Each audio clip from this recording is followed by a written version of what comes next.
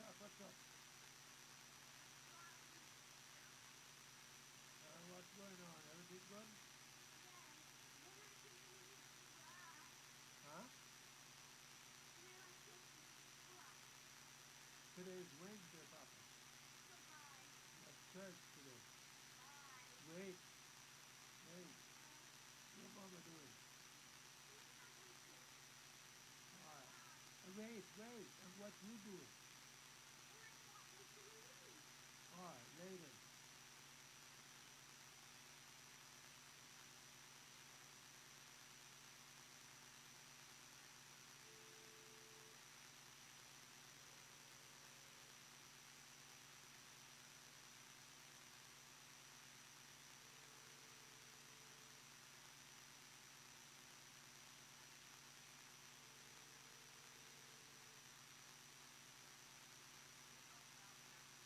Yesterday,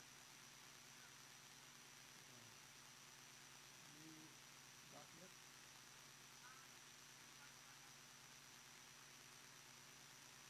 asked me if he sent me, if he WhatsApp me the photos of, couple of photos of Sunday. Thanks. Uh-huh.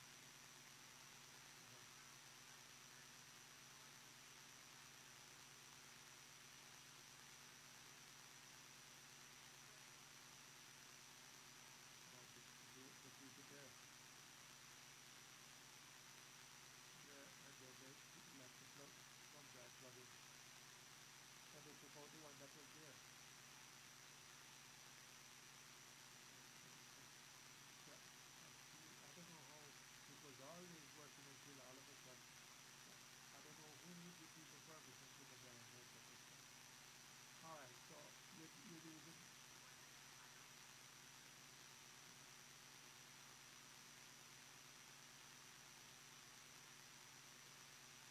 you find the Mercedes as well.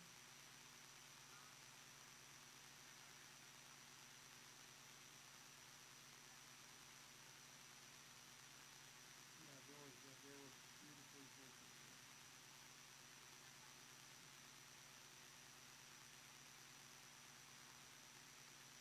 Right. So I don't purchase something.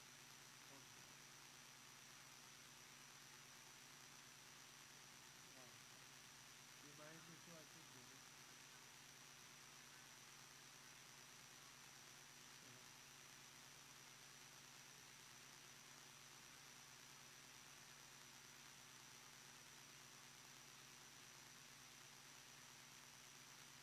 You know that the car crashed and the insurance paid us some money and we put it to the insurance on the vehicle.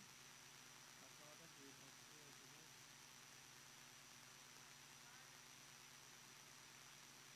Yeah, dear car, and they were trying to get the money off the accident for themselves. And they realized because it's not into their name, the car is owned by Ace and it is car damage.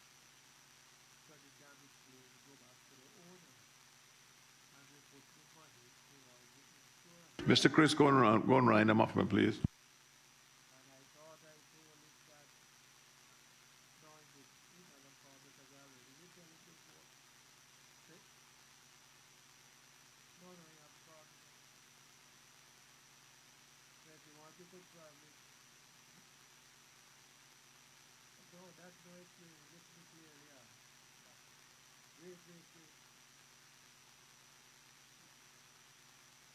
How much money the balance is on the thing?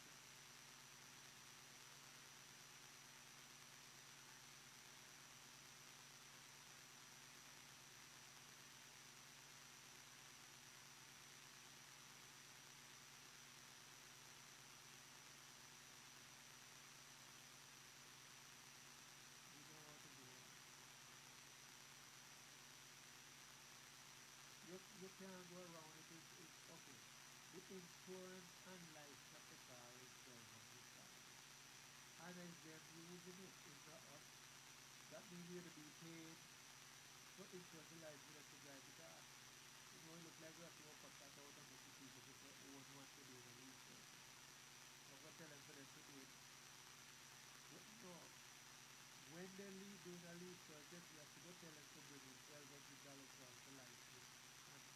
for them to drive it.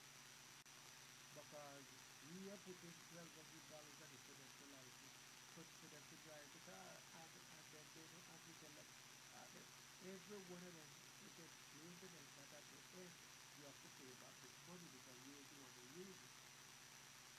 So right now, they drive the car without the driver's license, and then they said, no, wait.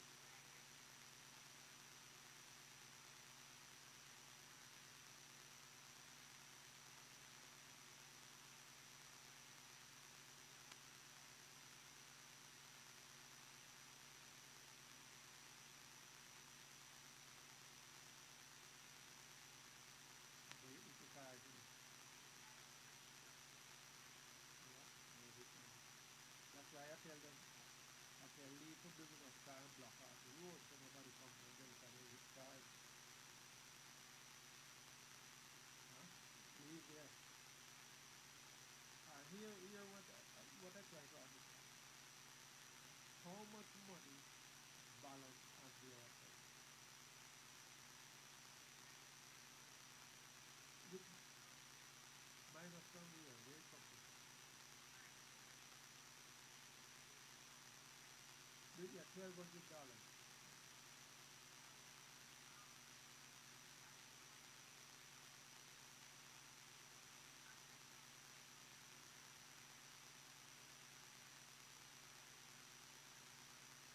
Right. So if he said that I get money from him for $2,000, 2,000,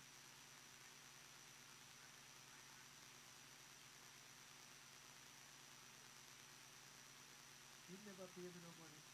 So, so, so,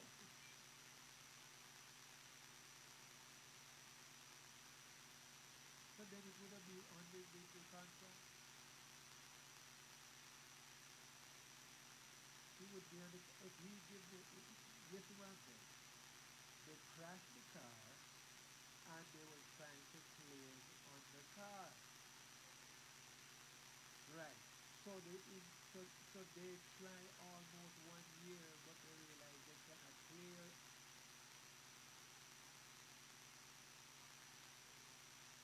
but it cannot cover because it is $2,000 and they owe three. How it can cover it? You understand what I'm saying? It's 3,000 how much? We can't accept it as a payment because it's a damage to our property. They don't own the property yet, it's still our property. So if it, no, I spoke to him sometime when I told him that I using that money.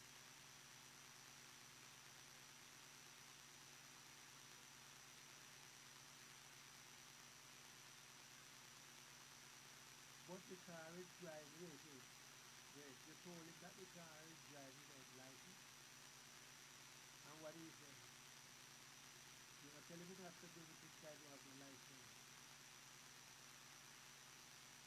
I told him, so what is he doing? So we take it off the road. But we, but I'm saying, no, I put words in your mouth now. So here what happened. If I said that anybody who's driving a car out there and with license, they need to bring the car in because all you can get is inspector license unless you bring it in. So they're gonna stay out there. So did you telling me you have to bring it in because you don't have no license? Because you need to record this that when you get in trouble, you know. You said that you had called them and tell them you have to bring in the car because you need the license. It's just,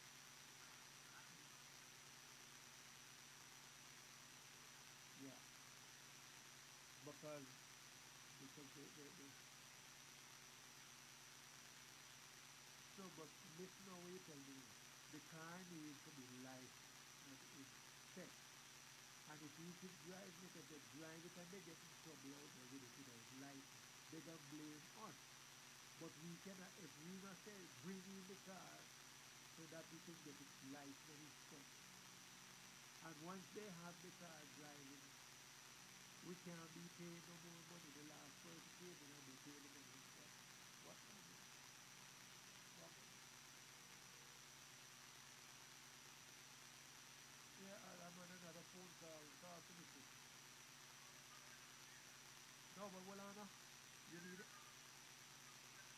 hold on, you need information on the vehicle?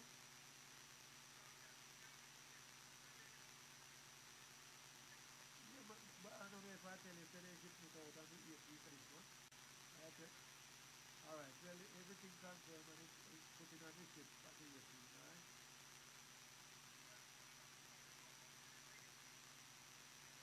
But you have to go touch base with me because my phone lock off. But we can receive it. All right? Cool, cool. Yes, sir. I know. So the only thing I want you to say is, right, is that he needs that's right.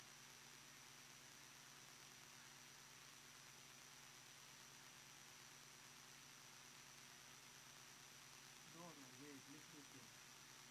No, wait, listen is good. Listen is good. Listen is good. Write it down. Write it down or I'll give a call. Write it down. What I am saying is, if you call a person and they tell you that they paid the office a sum of money, ask them if that is for a fact, and if it's for a fact, then say, can you give me the total amount that you paid and the date that you paid? Because you would have received a receipt from the office. So make nobody put in on people. You hear me? You write it? So the only thing you're calling him about is that the car would need to be licensed. Um, it's my cousin, I didn't see that. Yeah, it's because that's why I was trying. He want to get with everything, you know.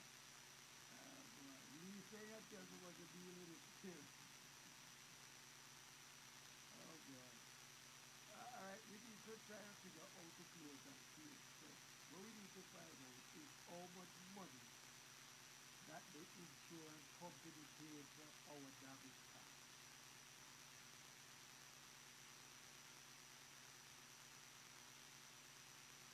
Instead of America, well, it was reported to Anita at the time when she was there.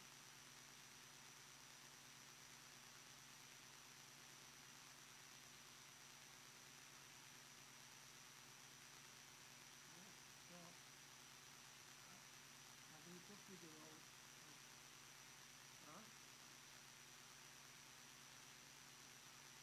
Yeah, the only thing you can tell him is that the car. Let the record show we have a quorum present, and the meeting is called back to order.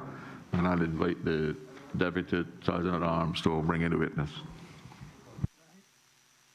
Because if they keep in the car, they need to be paying the money then to license the car. Well, if it's been, okay, Your Honor, why it's so expensive is because it's commercial. And if they go in private, it will be less money. But if we receive $2,000, right, and it's $3,000 paying the owe, they still owe money. You understand what I'm saying?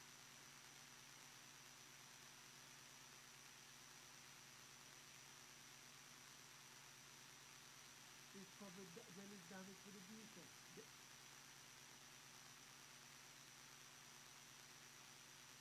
But that's what I'm just saying. There is no all of these things to let you know. The thing is that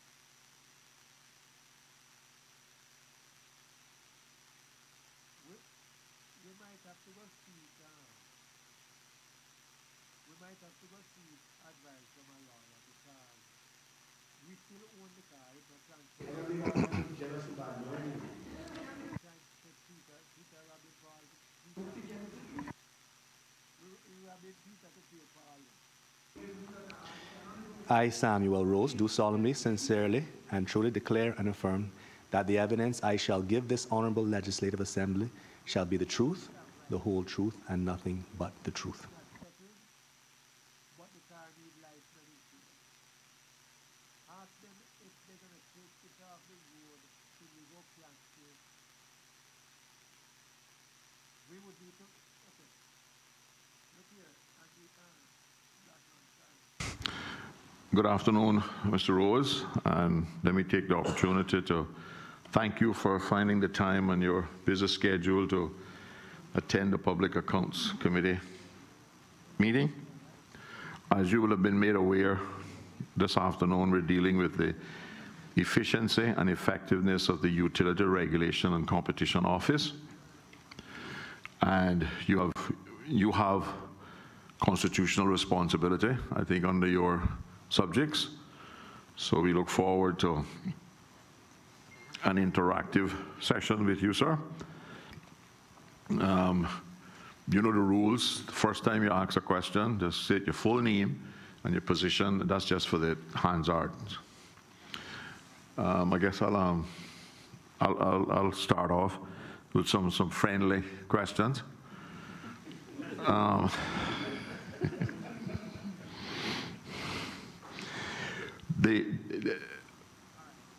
I think it is fair to say that in addition to this report by the Auditor General, that the public's perception, and especially the perception of the members of the Legislative Assembly who are not in the executive branch,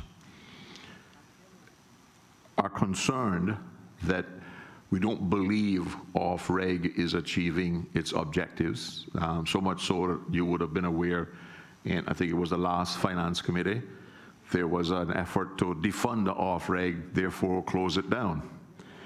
Can you tell us how the government plans to address that perception in the public?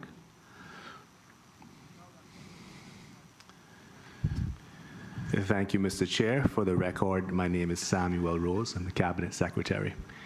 And thank you for your very kind welcome and for starting off with such an easy question. It is obviously we would not be taking tales out of school, or it's no surprise as anyone, to anyone in the public that OFREG has had its teething pains. I do believe that with the arrival of the new CEO, and of course with further clarity around the board, we have recently reappointed the chair. On top of that, there are a number of ongoing matters that the Cabinet has made it very clear to OFREG from time to time that should be the areas of focus and priority. In fact, going back as far as 2018, May of 2018, from the outset, it was fraught with challenges. The premise under which OFREG was created was to, well, amongst other things, to create a super regulator, but also to create efficiencies. And that's obviously the theme of this report, to seek efficiencies.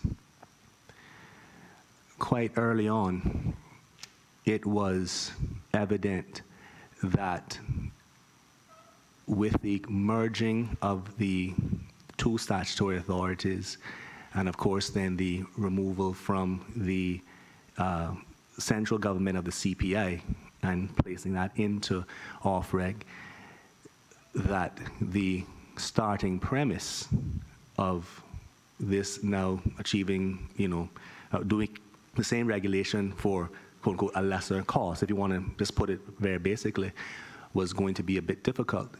They would obviously present their regulatory plan, or in the sense of some of the costs that would be necessary to, for instance, regulate the fuels market.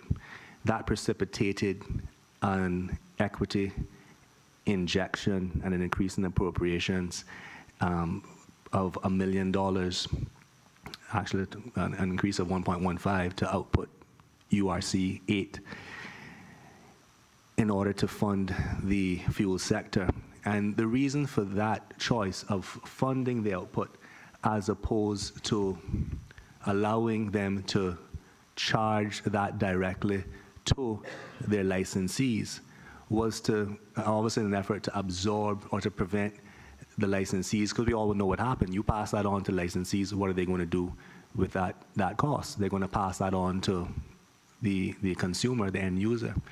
And so, you know, the government has had a policy of no new taxes or fees unless there is a requisite new service being offered.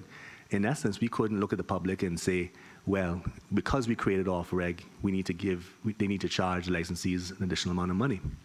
And so the decision was made to fund that output directly. And so immediately after that, one of the riders, a rider was issued with the approval for that funding. And I'm going to read that rider and this is a correspondence with the then Chief Executive Officer, if I may have your permission, Mr. Chair.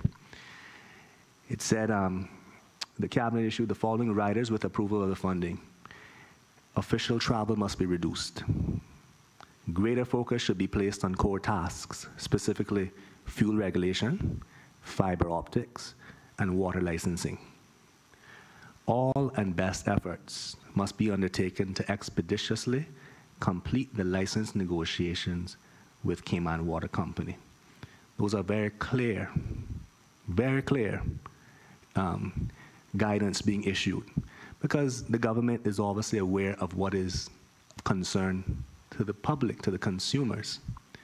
And so they wanted energy and efforts to be focused on those very important matters.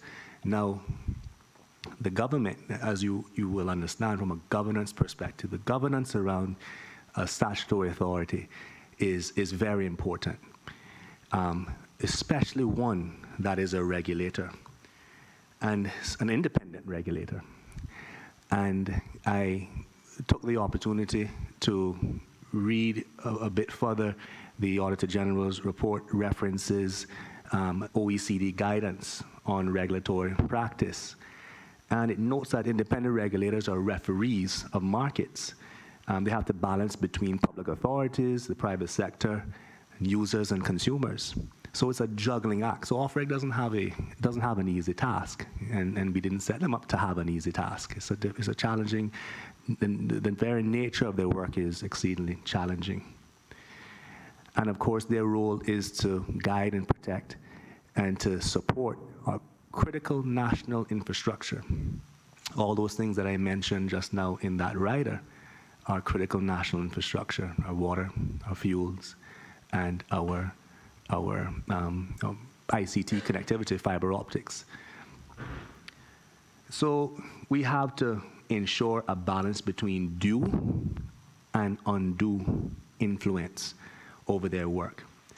And so I believe that the government is going to continue to insist, because there's no one else to manage the negotiation of these agreements and to deal with the licensees and what have you. And so we, again, more recently, from time to time, further directions are being issued to Off-Reg in terms of things that they need to do with specific sectors. And so they're going to keep a very close eye on things while not crossing that line of blurring independence, because again, you don't want to ever do anything that is going to bring into question, government is not trying to seek a specific outcome as it relates to a specific licensee. They can't, that's to be determined by the negotiating process. But we can't have negotiating processes that have no end. I guess the question that comes immediately to mind is, why would Cabinet reappoint the board with such blatant ignorance of their directives?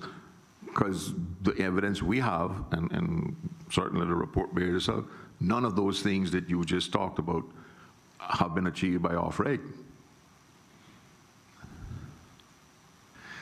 Well, we've had a change in board members.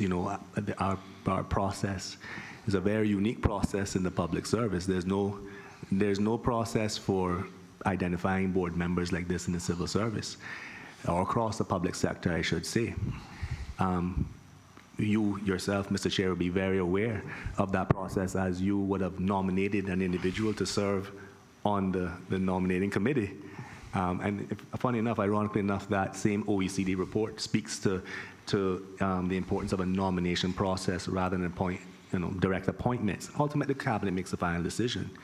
But we've had some changes on the board, and I believe that we have a board capable of helping to guide and drive things forward. But the other point I think we need to bear in mind is that we now have a new CEO.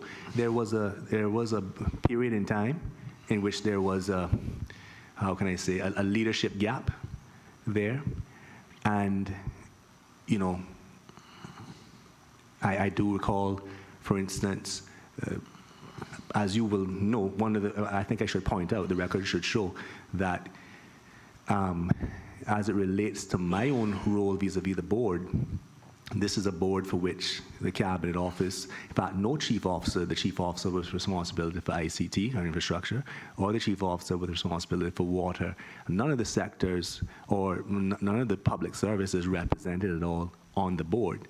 Now, a number of other boards will have an ex officio role, maybe 1, 2, or 3 ex officio roles on their on the statutory authorities board, but that doesn't exist there. So that creates an even further distance from central government.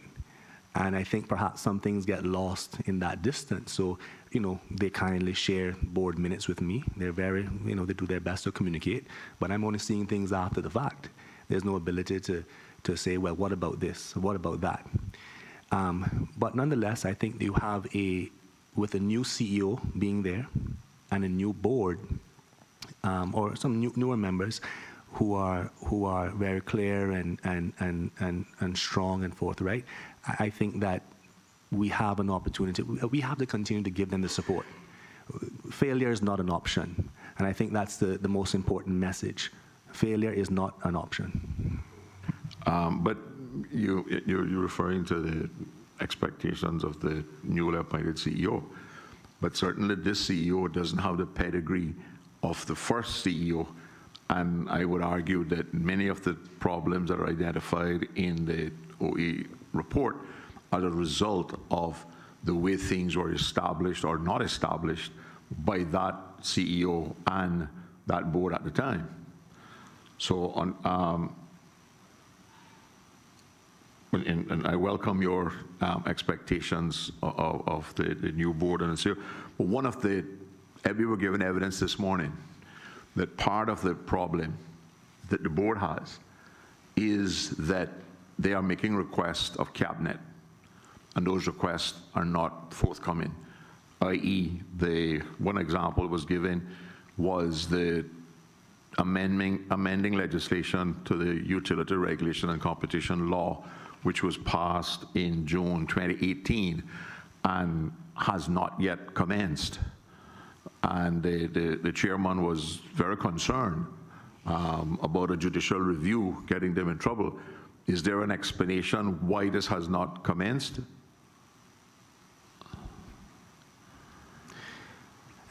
Thank you, Mr. Chair. I believe you have, in the past, if I do recall, I don't get to hear all the debates and discussions here, but I think this is a point that you have raised from time to time in the past about adding in commencement clauses or what have you, and having a specific date or time by which something needs to be done. It will be commenced shortly. We ran into one small snag, a very small snag, which we had to clarify because there was a subsequent revision. As you can see, the law is a 2019 revision, I think, which was completed in February 2019, which in retrospect, when reminded about the commencement order by off-reg, we had to scratch our heads and wonder what needed to be, whether one would usurp the other. But I am sure that it doesn't cause any harm. We can still commence it, and it needs to be done. And for that, I must take responsibility in getting the cabinet paper forward. So are you saying that the changes that were passed in 2018, because they had not commenced, are not incorporated into the 2019 revision. Okay. That's Correct. Well, I have one curious question about the part of what is identified in the Auditor General's report, and a lot of the questions this morning was around the governance structure and the fact that the executive directors sit on the board as equal members while not having a vote. But if you're persuasive, you don't need to vote. Or if you can intimidate through technicality, you don't need to vote. Why was the change made to give the authority to appoint the executive directors to the chief executive officer and not the board? But the principle that the law also says that the executive directors and the chief fuel inspector under the day-to-day management of the chief executive officer shall be principal advisors to the board and not to the chief executive officer. Do you see the governance conflicts that exist in that kind of a relationship? I can't speak exactly to the rationale, but I do recall from the outset when OFREG was being formulated, I do recall that there was this dichotomy of roles identified, and I do believe the consultant and the ministry at the time spoke to the importance of ensuring that the voices of those directors, because again, if you look at the report, I think the report speaks to the fact that, the Auditor General's report speaks to the fact that some of the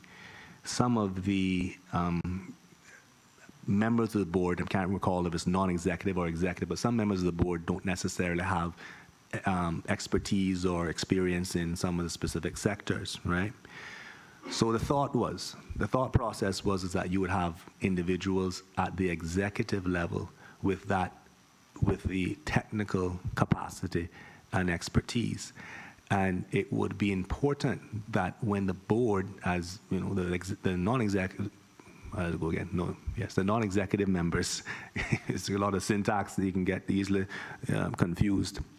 But I think the general thought was that the non-executive members in coming to decision, especially on a sectoral issue, should listen and consider the advice of being provided by that executive director. Now, is there perhaps a more efficient way or more, could I say, orthodox way of achieving that? I do think that, you know, individuals could be invited to board meetings, and there's a alternative arrangement.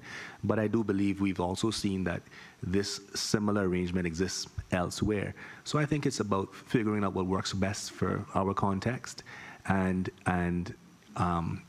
having never attended a board meeting, not being a member of the board, or having an individual in my a designate from my office participate in board meetings, I can't tell you about the mechanics of how those relationships and the dynamics of those relationships and how that works. I can't speak to that. It would be unfair for me to project any views or opinions on that. But I think we have, it's, to say the least, it is uncommon for our context.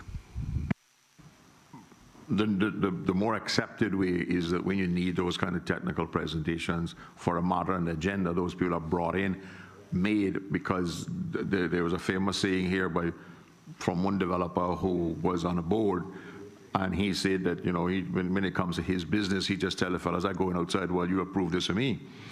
So having these people there, I think, is something that I think we need to look at very carefully down the road. But one of the other concerns was the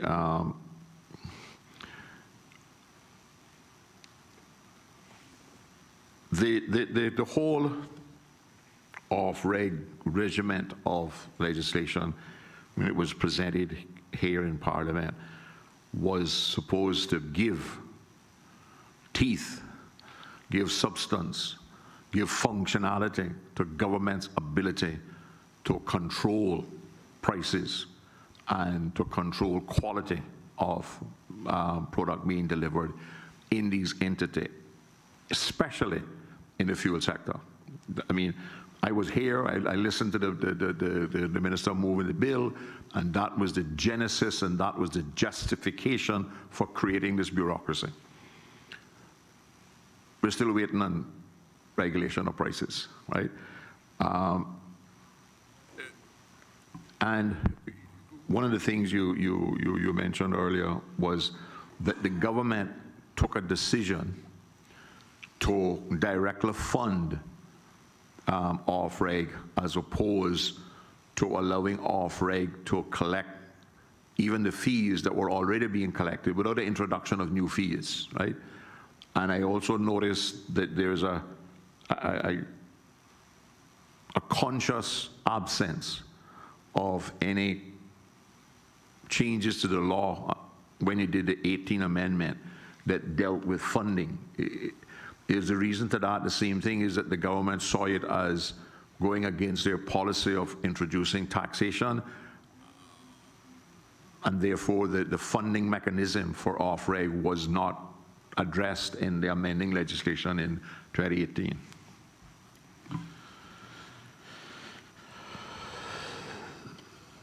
Thank you, Mr. Chair. I guess the well-publicized financial management issues at off-reg would not help the cause for additional fees. It's pretty difficult to ask for more money for regulation when people aren't seeing the results and when there are concerns raised about these other governance issues. So you understand the politics involved in these things better than I do, but I think we have a obligation at the end of the day to ensure that the public is being best served. And if we can find a way to absorb the costs from central government, which would underwrite that, in essence what has happened, I think it has worked out fine for now, because no one can say that they've had to raise their fees as a result of a regulatory fee. That's not being blamed for anything. So, perhaps those are things that can be looked at in the future when efficiencies are being achieved and when people are starting to see, the public is starting to see value for money. We have capable people there, sir. We have people who care. And I think they just got off to a very bad start. And so, again, the government is doing its part to support the ongoing implementation and function of effective functioning of the regulator. The Auditor General report identifies several areas of legislative conflict. None of those were addressed in the 2018. Can you give us some comfort that they are likely to be addressed in the very near future? And when do you have a time frame for their presentation to the Legislative Assembly? Mr. Chair, I can offer comfort, but not a time frame, sir. That's the very best I can do. My comfort requires a time frame, as you know. Well, my apologies for your discomfort, sir. Yes, that's appreciated.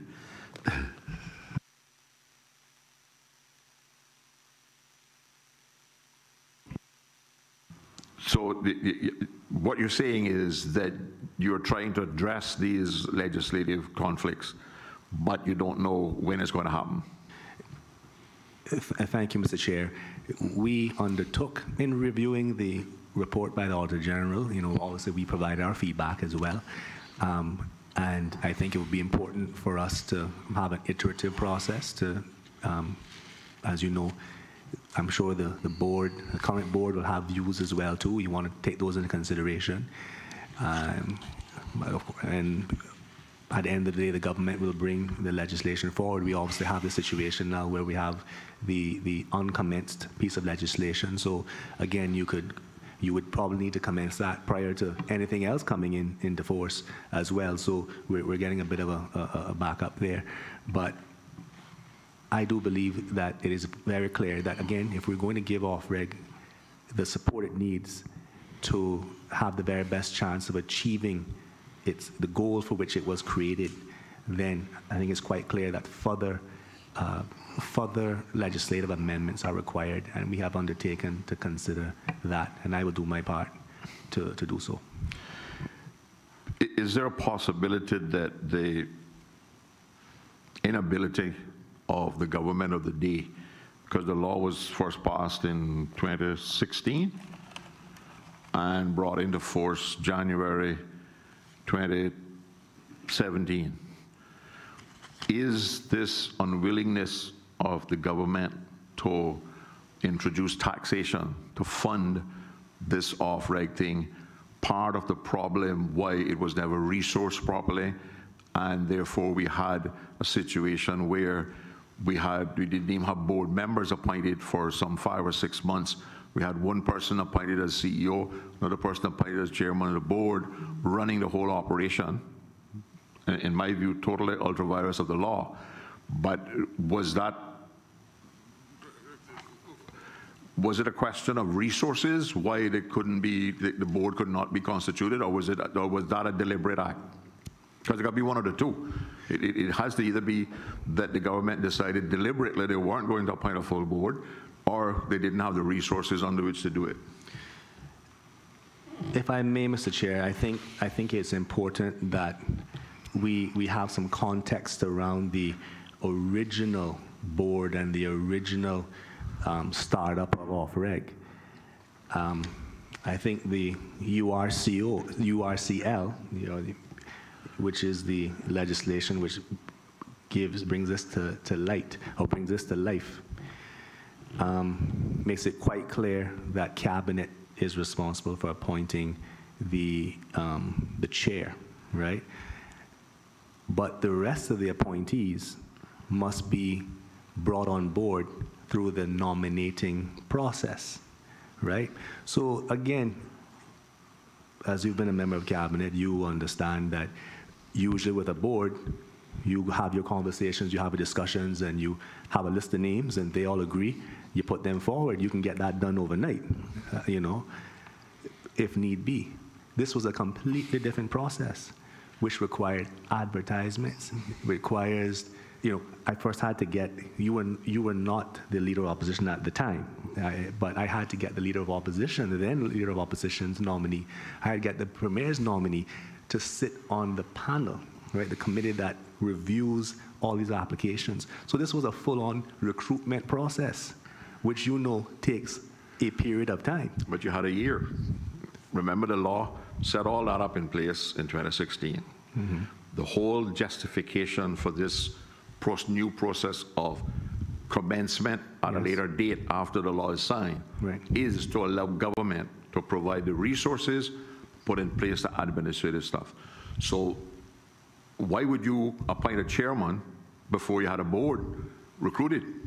What was he chairing? Well, if I may draw your attention to Section 105 of the Part 17 of the law. It says, on the date of the commencement of the section, the cabinet shall appoint the non-executive member who shall be the first chair of the board, and the first chair shall serve an initial term of 3 years.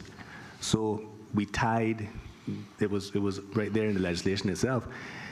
It said the cabinet shall appoint the remaining 4 non-executive members of the first board in accordance with the procedure set out in this law, and 2 such non-executive members shall serve an initial term of 2 years, and the other 2 non-executive members shall serve an initial term of 4 years. So I'm not sure how you could operate under the law if the law had not been commenced. You understand what I'm saying? I couldn't put out advertisements. I couldn't officially have the nominee of the leader of opposition, all that, But the simple solution to that administratively was for cabinet to commence different sections at different times. This is by commencement notice. We have precedent. The National Conservation Law is a good one. Some of that is not yet might not even yet be in vogue, although it was passed way back when, right? Yeah. But my concern and my dilemma is the law clearly sets out the process. But the law does not say that cabinet shall appoint the remaining 4 executive members after appointing the chairman of the board, right? So we understood. Well, actually, if I may, Mr. Chair, if I may on that point, the chair of the board is a member of the nominating committee. So I couldn't have a nominating committee properly constituted without the chair being appointed. So Right. he couldn't sit around the chair as the chair. All the government had to do to put in place the proper governance structure was to bring in Section 105 6 months before they brought in the whole law, right? Anyway, that's all behind us now. The problem we have now is how do we get from here to where we actually get the public believes that OFREG is worth the money that government spends on it, which I would suggest very strongly to you that that's not the opinion of the public at the moment. Mr. Chair, just for the record, if I can just obviously clarify that it's my view that funding was not tied to the appointment of the board. That was not an issue. Okay. The issue that funding wasn't tied to that in any way, shape, or form. Thank you, sir. Mr. Austin? Thank you, Mr. Chairman, and certainly thank you to the witness for being here this afternoon and for answering the questions, which I believe are as honest as he possibly can. My question, I only have one question, and it emanates from your responses to the chairman, which, Mr. Chairman, I will ask through you. The witness agreed with the statements that emanated from the chair, which expressed concern about the viability and benefit of OFREG as an entity by both members of the general public as well as members of this Honorable Legislative Assembly, which I might add includes members of the executive, as you also gave evidence which suggested that the cabinet itself has had to give specific policy guidance reminders to OFREG from time to time over the past 3.5, almost 4 years, in terms of what the government and therefore the public expects from them. Things like affordable prices in petroleum products, affordable prices in energy utilities, further development in renewable energies and a move away from fossil fuel dependence, and the expansion of broadband and telecommunication options to the wider Cayman Islands, specifically the eastern districts and to the sister islands. And I know this question has been asked a number of ways. I suppose I'm just going to add another way to it. Why has it been so difficult to keep OFREG's attention focused on these policy directions versus the apparent total independence they appear to enjoy, allowing them to dance to their own beat and timeline, spare no expense? How, and also, how are we, the government, how have we, the government, have attempted to provide an alternative to what is the generally perceived impression of OFREG's viability and benefit? How have we tried to correct the course in which the good ship OFREG is sailing under? And I just add, given that OFREG consists almost entirely of private sector, former private sector employees, coming from practically one specific former private sector company, what efforts are being done to change the culture within OFREG? A culture which reminds them that we are all, at the end of the day, public servants. And that is what separates the public service from the private sector. Specifically, as opposed to generally are my questions directed. Thank you, Mr. Chairman. Through you, Mr. Chair, and thank you to the member for that question.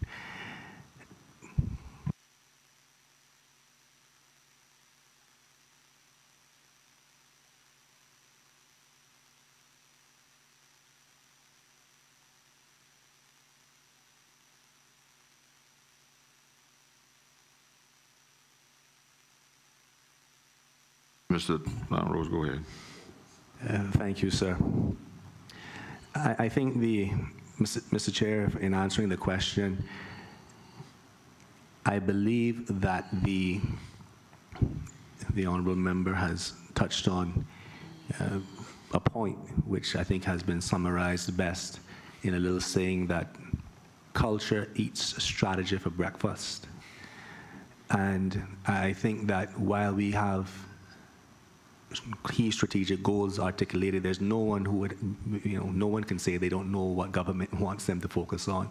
I think anyone who has watched the proceedings of the LA and seen heard the comments from members of opposition, whether it's in this honorable house or on the radio, or seen the correspondence between the central government and the authority, there's clarity as to what the areas and concerns are. And again, we all live in this community. We know what is worrying people, what's concerning people, and the impact they can have on that. So I don't think strategy has necessarily been the issue. I think culture has been the issue. And when you have a vacuum in leadership, as we did for a period in time there, that didn't help. But you also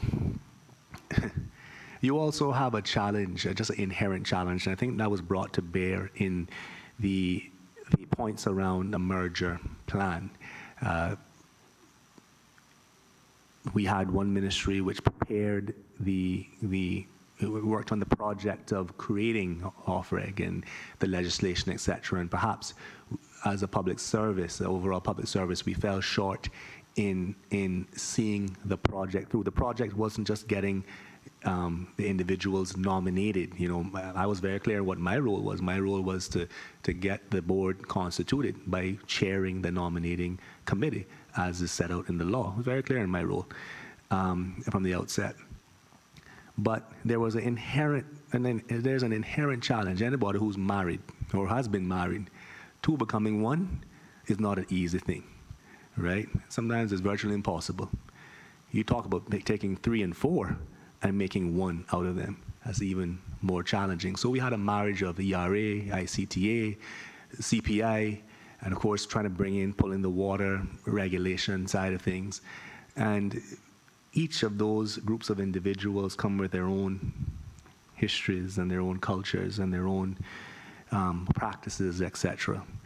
And you'd have a mixture of individuals who would be public servants, considered public servants because they work for the statutory authority. You have others who would have come on board from with extensive private sector experience, etc.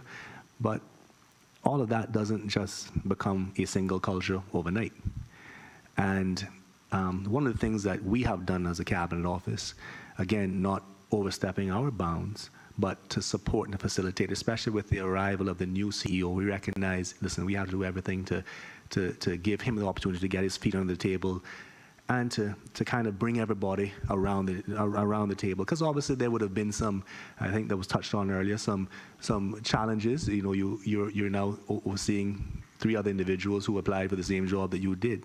So there's some cultural issues in getting people together.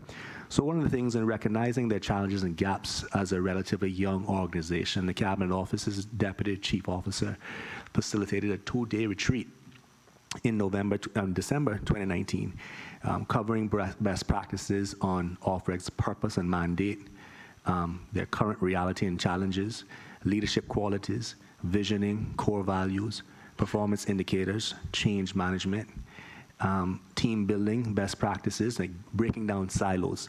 Because again, one of the fundamental challenges, I think, with OFREG in terms of funding is that the way it was designed, if I recall correctly, the law almost stated that while you are one organization, funding if ICTA brings in, I think ICTA probably brings in the most revenues, if I recall, but you couldn't technically use the revenue from that sector to support the other entities or the other elements within that under that umbrella.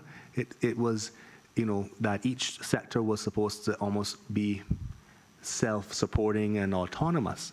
And I understand you can understand the underlying premise behind that, but that leads to the hardening of silos as opposed to the softening. So if you have one section that's doing well and that's flourishing, and the other one is not doing so well, or one just brings in more money than the other, then there's a tendency to feel that, you know, importance is money and importance seems to go hand in hand in a lot of organizations. I'm not saying that is the case, but the way we even wrote that legislation in, I never quite understood how, in practical terms, that was supposed to operate. But then, nonetheless, we looked at breaking down silos, performance management, training development, stakeholder engagement, and reviewing their strategic plan and annual plan. And one of the important things with that exercise was that it wasn't just for senior management, it wasn't just for the board, but it included the staff themselves, right? The individuals who when we're criticizing Ofreg, these are the individuals who don't have the quote unquote glamorous jobs. And people, you know, have their own impressions about Ofreg and pay packets and those kind of things. I'm not getting into that, but I know that in any organization, the backbone of that organization are the staff, the individuals who are unseen, who come in, day out, do their jobs with commitment, with integrity, with passion, because they believe in what they do. And there's no glamour or glitz or glory in what they do, and they're often forgotten. So it brought everybody around the table to be able to talk to one another, to see each other in a different light. There was no boss man and no subsidiary. Everyone was one. And it gave people an opportunity to speak their minds, to open up, to share their views and to highlight their strengths and what have you. So I received rave reviews from the chair, the CEO, other members of the staff, thanking me, and really, I deserve no thanks. We have a brilliant Deputy Chief Officer, Mr. Robert Lewis, who is a passionate trainer, and I think he's also been offering his policy training workshops as well, policy workshops, which would have been available to individuals there. So I just share that to point out that we recognize culture will eat strategy for breakfast. And so it's a small step. At the end of the day, they have to implement these things, but they were committed to it, and people really got into it. And I think it was an important step in allowing the new CEO to get a sense of who his team was, and for his team to get a sense of who he was. They went, you know, they didn't go anywhere fancy. They just went to Georgetown Yacht Club, had a conference room, so don't worry, no pilot expense was incurred. But the benefit of what that did for boosting morale, because clearly, you know, if you're hearing your organization's name not in the best light day in, day out, morale cannot be good. And again, my view is that failure is not an option. And if that's something smaller we can do to help to impact and create a positive impact on the culture of that organization, then that's the least that we can do. And I'm committed to seeing it through. Mr. Chairman, through you, and first of all, I want to thank Cabinet Secretary Rose for coming here today. He's one person I do have a lot of time for, because I've always found him to be a very decent, but more importantly, a very competent person. Through you, Mr. Chairman, I just want to read a section of the Utility Regulation and Competition Law 2016, in particular section 6(2)G of it, and it reads, in performing its functions and exercising its power under this or any other law, the office may establish and maintain an official website. We, in this day and age, 2020, where a website is literally mandatory for anybody to do business with.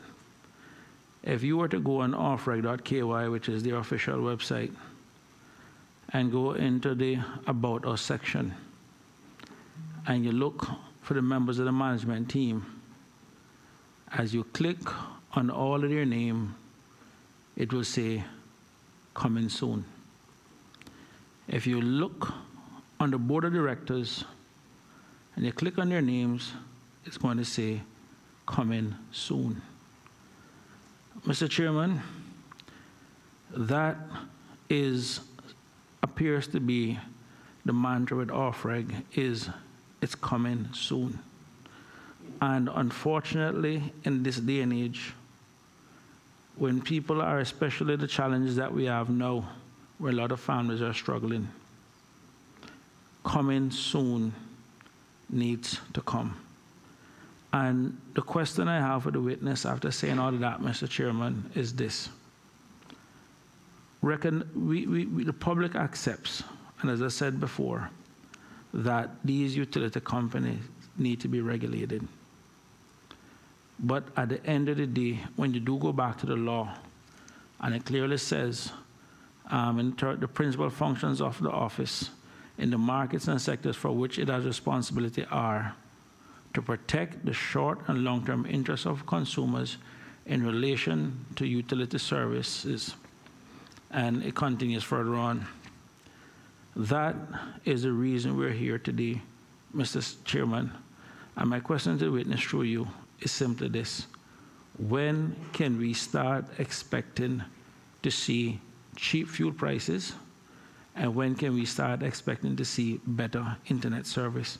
Because at the end of the day, while culture does eat strategy, what also tastes better is when the proof is in the pudding.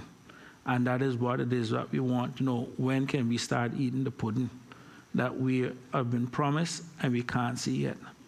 And that is the only question I have on this thing. And ultimately, I know it is not the Cabinet Secretary's responsibility, but that is the culture of OFREG that needs to change. And I think, to some extent, my colleague from Prospect touched on it when it comes on to culture. There needs to be a cultural shift in this country. And it's not just in OFREG, because we have the same issues with pension and a lot of different industries where we need to get this whole shift going. And that is ultimately the question. And I know to some extent it is not a question that the Cabinet Secretary can answer, because some of it is policy related. But from a governance standpoint, something as basic as getting the website up. You know the members are, I am sure each of them have a short bio. And this is a cut and paste job of taking their bio and putting it on a website, which would have been so much better than to just have sitting on the website of an entity that is regulating ICT and other multi-million-dollar companies to be having coming soon on this day in 2020, almost 4 years since this law has passed, is unacceptable. And that is a culture that needs to change. Just get the low-lying stuff done, get the small stuff done. And that is the kind of stuff you need to build up credibility. Because if you can't get the small stuff done, of just taking a bio, cutting and pasting, and putting on a website to comply with the law, or then can I expect that you will comply with the bigger things that the law expects you to do when you can't get the small stuff? And we have been on this website thing, and it's not just in OFREG, it's in government. You go to GIS website, last time I looked at it was a month ago, there was a picture of the Premier and the former governor, Ellen Kilpatrick, on the very front page of GIS. And if you go on GIS page, you don't even see any of the current stuff that they have even been pushing out. That is the culture that needs to change. And like I said, it is just permeated into other sectors of government. And that is ultimately what I would really like to see the Cabinet Secretary and those in position of governance get these small things done. And that is all I'm asking for. Thank you, Mr. Chairman. You mentioned earlier that there are separate ministries that have water, ICTA, fuel. Explain to me how that is possible if you have a regulatory authority which you have responsibility for, which is responsible for all those things. What are the ministries doing with these subjects?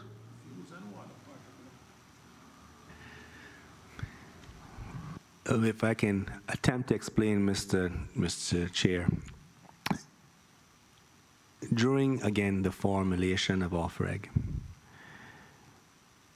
the view was to have the administrative functions, dealing with the budget and those matters, placed with the Premier. That's where we come in. We are obviously the portfolio, not a ministry, but we're the portfolio that has that administrative oversight. But it was understood that you could very well have subject areas, the actual subjects themselves, and the policy that drives the subjects under a different ministry. In fact, that this was how it was created. This was no mistake. This is exactly how it was designed. And for instance, that allows the direction of ICT, general ICT policy, and those things to be handled by a different ministry. And so, as it turned out, after the last election, we ended up with infrastructure subjects being under one ministry, but water being under another ministry. So I think even the legislation itself speaks to minister with responsibility for the sector. So there's an identification in there that there could be times where the minister responsible for the sector itself. You can't have a regulatory, an overarching regulatory authority for which a portfolio or a minister has responsibility. But then you're telling me that we have a sector, water, which some other minister can do, and fuel. And so what is OFREG doing? And what is the ministry who has sector? If the minister is driving policy for water, right? What is OFREG, who's regulating water, doing? So I can give you an example from an easy example would be an easier example would be the ICT side, right, perhaps. When we say that it's very clear that the responsibility, not for regulation, rests with the ministry for that sector. So for instance, if a new product or something is coming to the market, and it wouldn't be I don't think it would be appropriate for new players in the industry to discuss or negotiate that with any concessions or whatever they want to bring in directly with the regulator, or the regulator would have to decide on the license conditions, etc. But whether as a government, overall government policy, whether we want this particular product or good or service available in Cayman, I think that is within bounds of the executive to determine. But then the healthy separation exists because the regulator has then the ability to provide the licensing conditions and what have you. Wouldn't want those two in the same house under the same roof. But under the current governance structure, water has a separate board other than OFREG board, which manages what? No. The Water Authority, if I can clarify, Mr. Chair, the Water Authority rests under the Ministry of Employment, Youth, Sports, Agriculture, and Lands. That's the ministry responsible for the Water Authority, right? But OFREG regulates the Water Authority. So the subject of water sits with that ministry, right? But the regulation sits with another. But okay, so you could have a situation then where a government could develop a whole different policy from what the regulators will approve, take it to cabinet, get it approved. Who resolves the conflict? This whole thing is beginning to sound, to me, like this was nothing more than an intended exercise in futility, designed not to achieve what the public was asking for, and that was better internet and lower fuel prices. Because everything we try to find out, we hear is some other body that is doing some other thing. And I would assume that the minister who had responsibility for off-reg,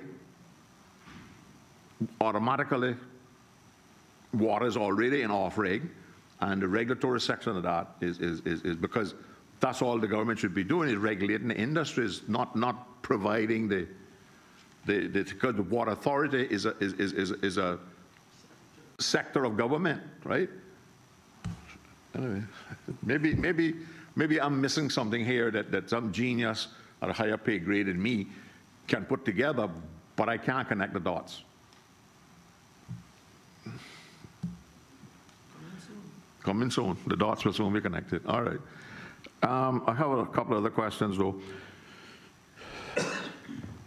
None of these authorities, other than off-reg, is new. ICATA was functioning for years. Water Authority was functioning for years. The Electrical Regulatory Authority was functioning well for years, right? How is it possible that we can create an entity which can be so disruptive and so destructive in trying to merge things that are working so that nothing is working now, and everybody has this, falls back on this thing, well, you know, it's coming soon, but we don't really get there yet, or this person is not cooperating, or that person is not cooperating. When we have an overarching body that was created to do this.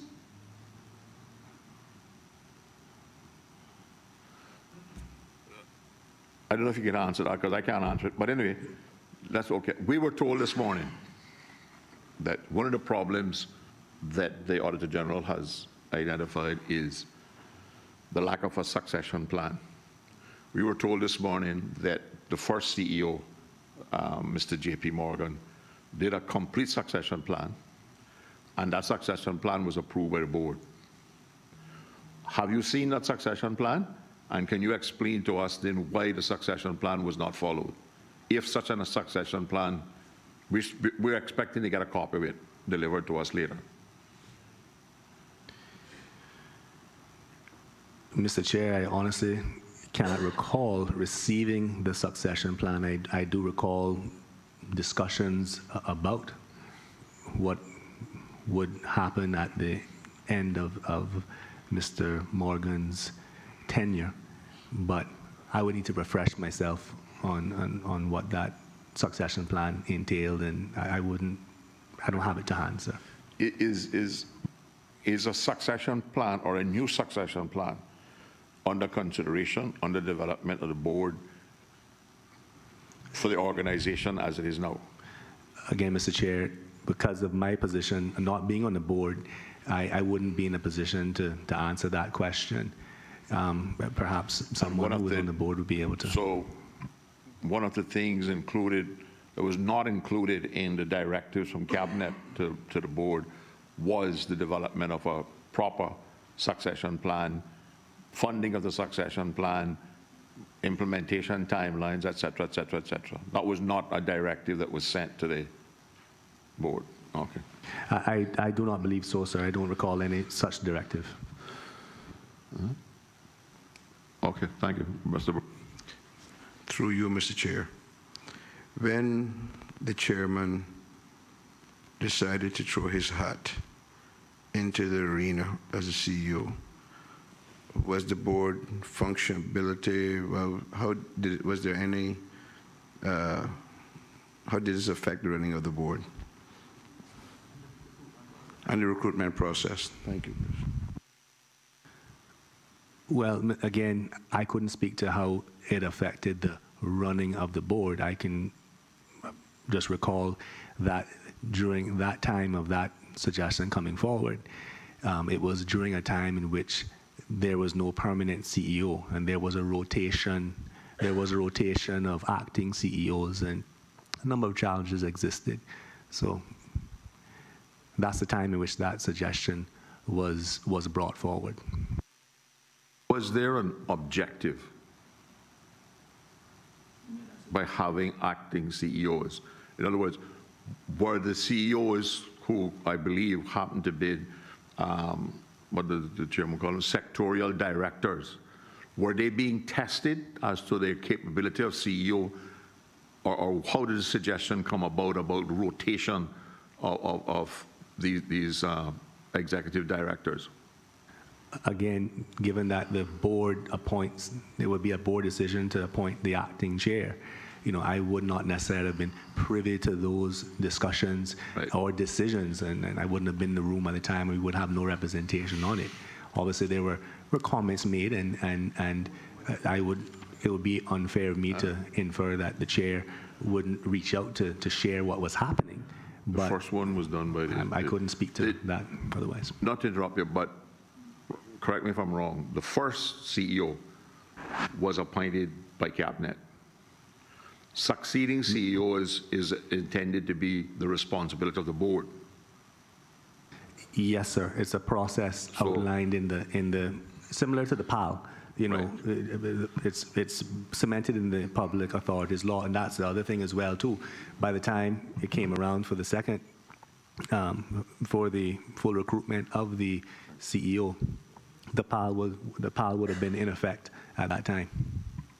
So you're not aware that the purpose of the rotation of existing, I think they're called executive directors in the sectors, was a methodology of testing their ability to be CEO, and whether that was part of what J.P. Morgan set in place as part of his succession plan?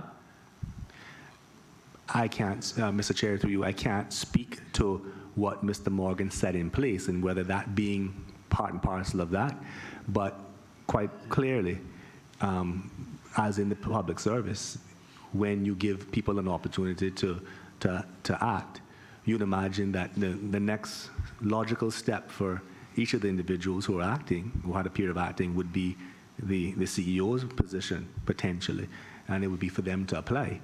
And clearly, having that opportunity to act would give them, as well as the board and others, an opportunity to see how they conduct themselves in the position.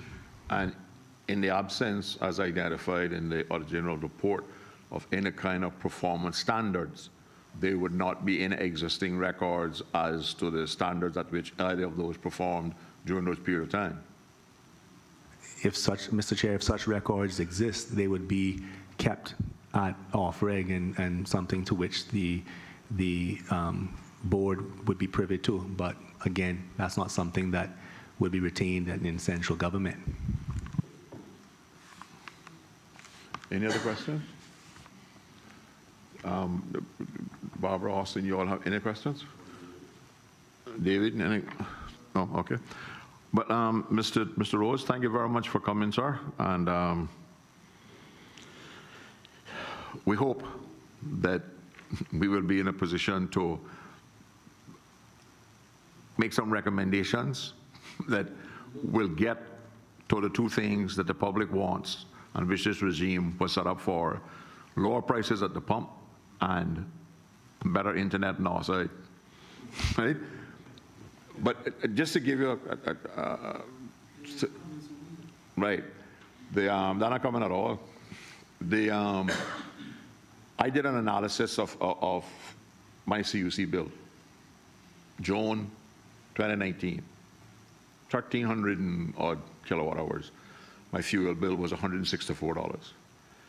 June last month, 1,300 and something kilowatt hours.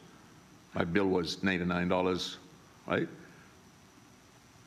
Represents a 40% reduction in the fuel factor in the bill on the same kilowatt hours, right? And when I look at the North American market, and particularly around the published Gulf Coast, I am seeing that same 40% reduction at the pump. But here, off-reg is pounding itself on the chest and tapping itself on the head and putting on its top hat and its dancing shoes and taking credit for 14%. Do you have any insight into why the public in Cayman are not getting that same 40% reduction in fuel costs that CUC obviously is getting based on the numbers I see on my bill? I don't know what CUC pays for fuel, but I'm just using what I pay on my bill as an example. Mr. Chair, I, like you, am eagerly awaiting the results of the studies that they have been, OFREG has undertaken around the whole pricing around fuel. It's my understanding that it is very close to being wrapped up now. It may indeed have been finished because a lot happened in the last couple of, I'm not sure how COVID would have impacted that, but I know that they were getting close to the finish line. And of course, you know, we would ask questions just like the rest of the public when we saw market prices at 0 and below. And of course, we recognize it's not just a simple factor of, well, if it's the market is at this price, then that's a direct correlation to what we pay at the pump. However, we were told that, we have been told, as others have been, that this study is almost completed now. So I think that's a very important piece of work. Hopefully it will give us all a greater sense of clarity, and we will take it from there when that arrives, sir. Well, to repeat the slogan that's been started, soon come. Is there any particular reason why you use the terminology study rather than investigation? Because you see, I think it's, maybe I'm wrong again, but I think it's a simple formula. The cost of fuel in the Cayman Islands should represent basically the 3 factors: the original cost price, the cost of transportation, storage, etc., into the Cayman Islands, and the cost to distribute it locally. These 2, the cost to distribute it locally and the cost to get it to the Cayman Islands, don't vary a lot. They may vary on an annual basis, but they don't vary month to month or every 3 months, right? Because shipping prices don't escalate like that. The thing that changes is original price, right? So if the original price goes down, the price should go down. I can assure you that I am not aware of a single instance where that original price went up, that the price at the pump did not go up in Cayman. Again, maybe I missed a few, but you know, I drive a lot. I live on the side, right? My 4-year-old truck has 8,000 or 7,000 miles on it. These people who live in Georgetown and drive 500 miles a year don't know what the cost of fuel is, right? So I don't think it's a complicated thing. It seems to me that OFREG insists that this is such a complicated formula that it takes them months to calculate it. I mean, they should have this formula on their computer, and they should be able to put in those 3 things and say what they are. Mr. Chair, if I may, from the bits of information that I've seen, I think it's quite a significant. There are quite a few more factors than 3. Such as? I can't recall all the various ones, but therefore they're not big, because you can't remember them. I remember a number of different colors and and things, but it all depends on a number of regional factors as well. You know, where our fuel is coming, it's the refinery process. You have to take that into consideration. I don't want to. You're taking me down a road that I'm not. That is not my area of expertise, and I'm not going to venture into that. I believe that you probably will have other individuals who could speak to that more clearly. But what I can say, in fairness to those individuals, that there are a number of other factors, and I do also understand that one of the key challenges is getting the information from the companies themselves as well, because these are, you know, that's not a simple process. Part of the reason we can't get the cost now is because customs charges duties on volume. Me and Mr. Chris can take care of that on the 27th. We're bringing up private members' motion to change the custom duty from volume to CIF like everything else, because then they have to declare the price. So government will know what the original cost and the cost of getting it to Cayman is on every shipment of fuel that comes in. Suffice it to say, so it passes through many hands before it gets here. It shouldn't. True, Mr. Chairman, just to point to the Cabinet Secretary, if you go on the rubiscaymanislands.com website, there's a section there called Fuel IQ. And the different part where it says like import, if you actually click on that, it will actually carry you to a next website, I think called Global Prices or something. And you can actually get to see the day-to-day costs. You can actually convert it to like UK gallons. And you can actually get to see the costs across a lot of different countries. And you'll see that even, I think like Jamaica, Cayman, and a couple of them that are listed in the Caribbean that are there, 80, Puerto Rico, and etc. And then you can have an idea to see just how much extra Cayman is paying compared to people right around us. I went through it last night, but it only gives you the price at a particular day, which is like current, so it didn't give historical information. But for those in the listening public, they can have an idea to see exactly how much more that Cayman is actually paying compared to other different places, and could draw their own,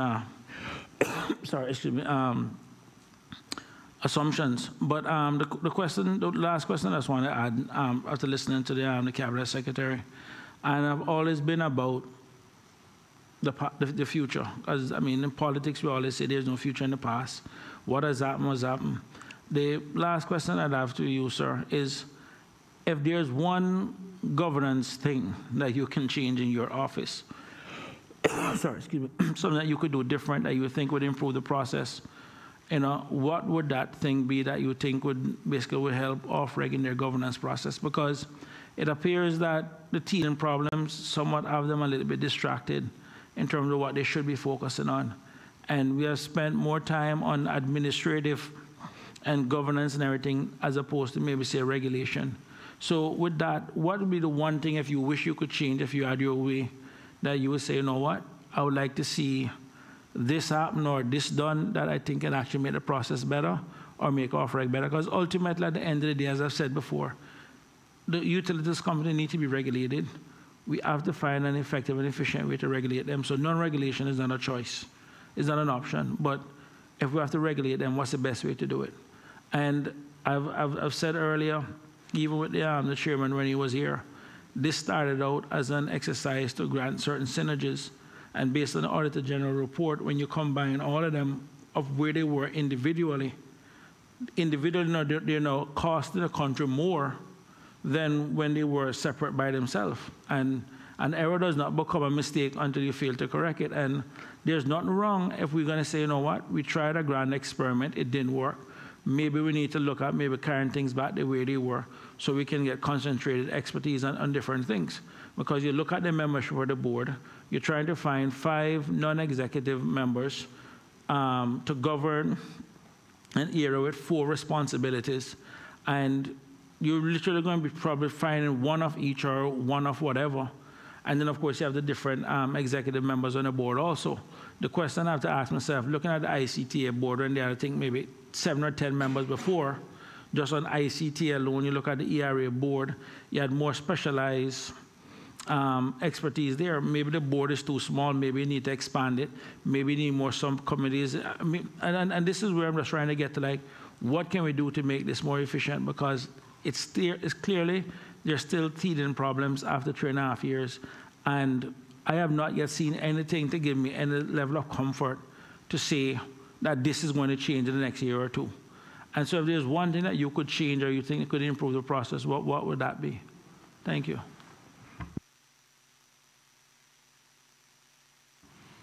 Thank you, Mr. Chair. I think in considering this question, obviously what we want going forward is to make a positive impact on the lives of our citizens and residents. And that would obviously be evidenced by some of the key things that the chair has pointed out and things that the cabinet has emphasized for a very long time. I think it also would be great if they could achieve, I know they're doing some good work on looking at this very important long-term issue of our connectivity with the rest of the world. And so I know they're making progress on that. But I think if I reflect on our own experience within the civil service, governance is critical. If your governance framework is not right,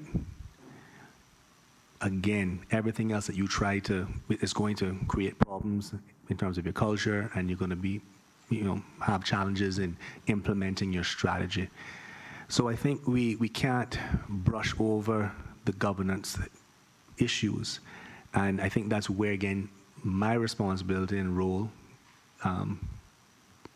as envisioned under the Public Authorities Law as a chief officer comes in to support that. And I think that's where we can provide help, because if I look at the civil service, our journey to world class has not been an easy journey. It's not been simple. But I must recognize the work of the thousands of civil servants who have committed to the Deputy Governor's vision of a world-class civil service. And when we look at some of the historical governance issues that we faced when it came to our own accounting procedures and practices, I mean, I don't think we ever dreamt of the day in which the chair would be inviting individuals down here to receive a plaque, an award. I know that there was a time where CFOs were, the morale was challenged because we had all these outstanding accounts and the reports weren't done, and there's questions around financial reporting. There was never real questions about the probity, but there was issues around just the timeliness of getting these things done. We were lagging behind, and it would be pretty hard to talk about a world-class civil service if you have all these piles of things still outstanding. And I think that winning just has winning is like a magnetic force. When you start to get those little victories right, for instance, performance management, that's an expectation within the civil service. Everyone understands that when we're a civil servant, you're going to have to sit down and do a performance assessment. You'll have a set of goals, not just KPIs, but you sit down. When my performance assessment is done, the Deputy Governor sits with the Premier to find out what do you want him to do this coming year. What do you want Cabinet Secretary to focus on? So I know going into it what I have to do. And so you're setting the mark. I feed that down to my team. My team all understands. And, I can honestly say that while we're not in a place to do a victory lap, Mr. Chair, I can honestly say that because of dealing with the governance issues, and a Deputy Governor, he tackled that right away, got on board with resolving some of these legacy issues. That helped to build a culture of excellence. And yes, there's a lot of things we don't get right still, but I think it all came together recently in our response to COVID. I think people can see a civil service that cares, people stepping outside the box, people understanding, and even we had to spend money and this and that, the governance around that, even in an emergency, was there. It wasn't the Wild West. You had people people placing themselves in harm's way to serve because they believe in the organization they work for, they understand their role, their responsibility, and there's a culture of excellence. So I urge that we continue to support the development of that culture of excellence within OFREC. The little things like performance management, they're not little, they're not small. Consistency across the board with, not the board with a small b, across the organization when it comes to remuneration and all these kind of things. I think that all those things are absolutely critical. Adherence to the policies, travel policy and procurement, taking all these things on board and ensuring that becomes part and parcel, that becomes second nature in there, that will help. That will help tremendously, because it'll how can I say, dial down the distractions. Because I think, you know, so many of these other issues have eaten up so much time, eaten up so much energy. No pun intended. So my view is to help. My view is that whatever we can do to continue to help them, and I believe this Auditor General's report does go a significant way to outlining some simple steps. And what it points out, and I think that the previous witness would have pointed to the fact that there are wins, right?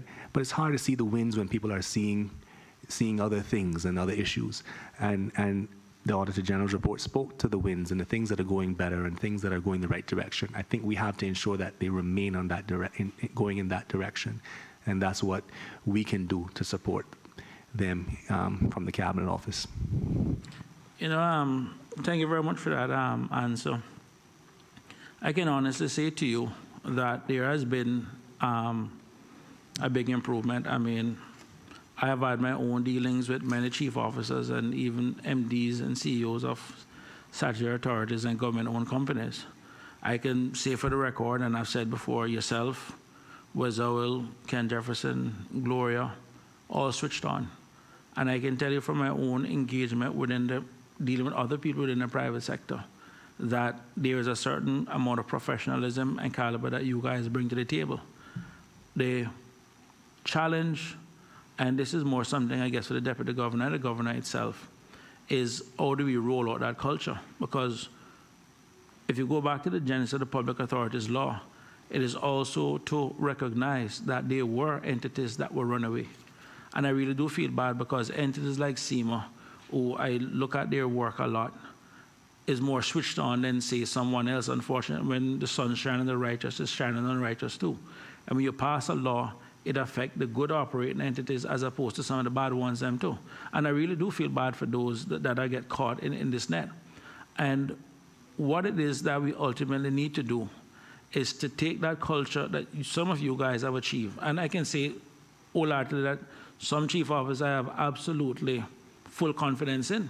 And I can equally say some chief officers, but I pray to God the government don't change either, because they won't be there. I mean, I can say that to you based on some different stuff. So from that standpoint, you know, it is about rolling that culture out. And Mr. Rose, I really wish to God that some of what you have and the others that I've listed, Gloria, Wes, Ken, can be rolled out elsewhere across the public service, and in particular the statutory authorities. The government is getting it. Core government is actually getting it. You look at the Public Service Pension Board. We're just looking at pensions recently. What they have done over there has put a lot of the private pension companies to shame.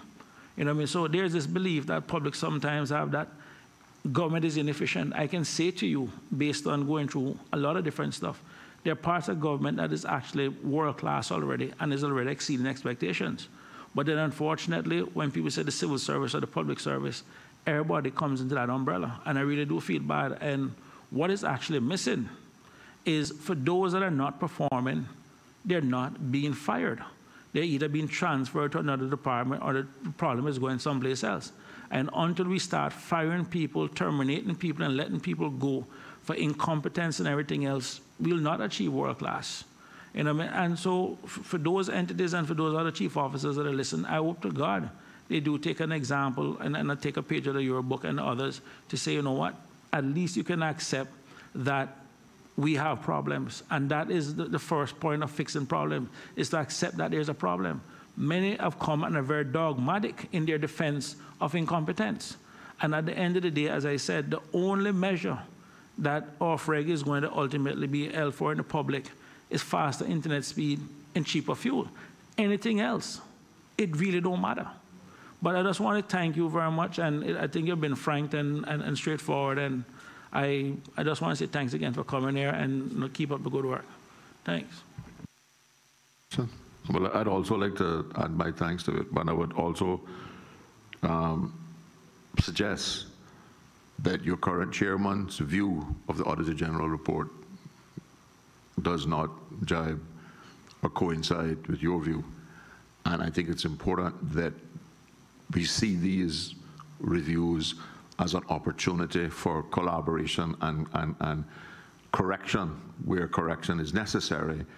And we try to stay away from that combative attitude that we see in some sectors. But thank you for your time, and have a good evening. Thank you, Mr. Chair. Thank you, members.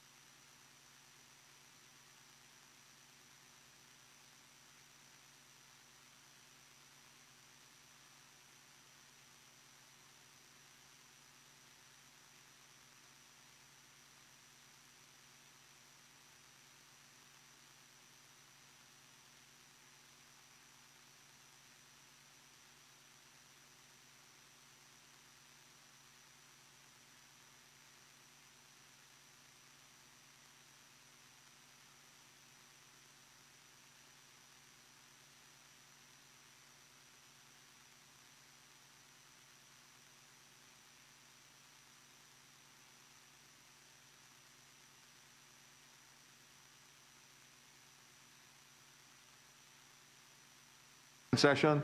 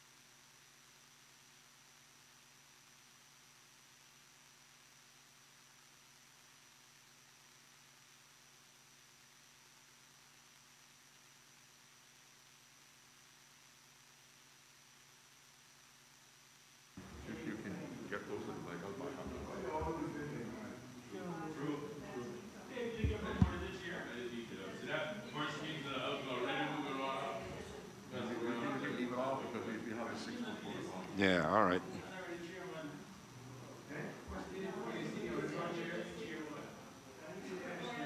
Whichever one you want to do, either the both or the. I'll do those.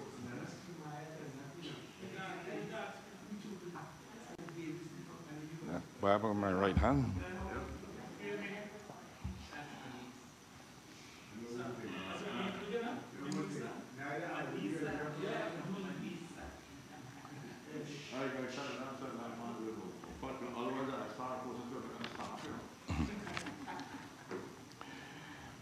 I swear by Almighty God that the evidence I shall give to this honorable legislative assembly shall be the truth, the whole truth, and nothing but the truth.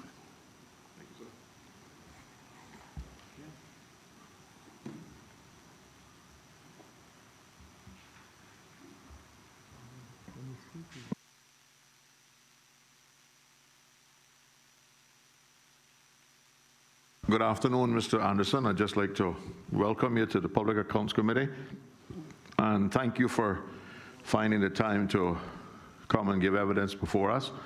As you will have been made aware, we are this afternoon talking about the efficiency and effectiveness of the Utility Regulation and Competition Office, commonly referred to as OFREG, and you've been invited as your position as a Executive Director. I think you're responsible for the electrical component of it. Anyway, when you answer the first question, you give your full title and your full name and the title so that that is what's recorded in the Hansard. Thank you. Vanguard Anderson. My position at OFREG is the Executive Director of Energy and Utilities with responsibility for electricity, water, and wastewater. Okay. Some of the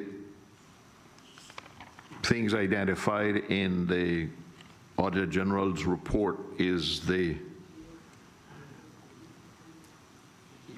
relationship of the executive directors like yourself sitting on the board.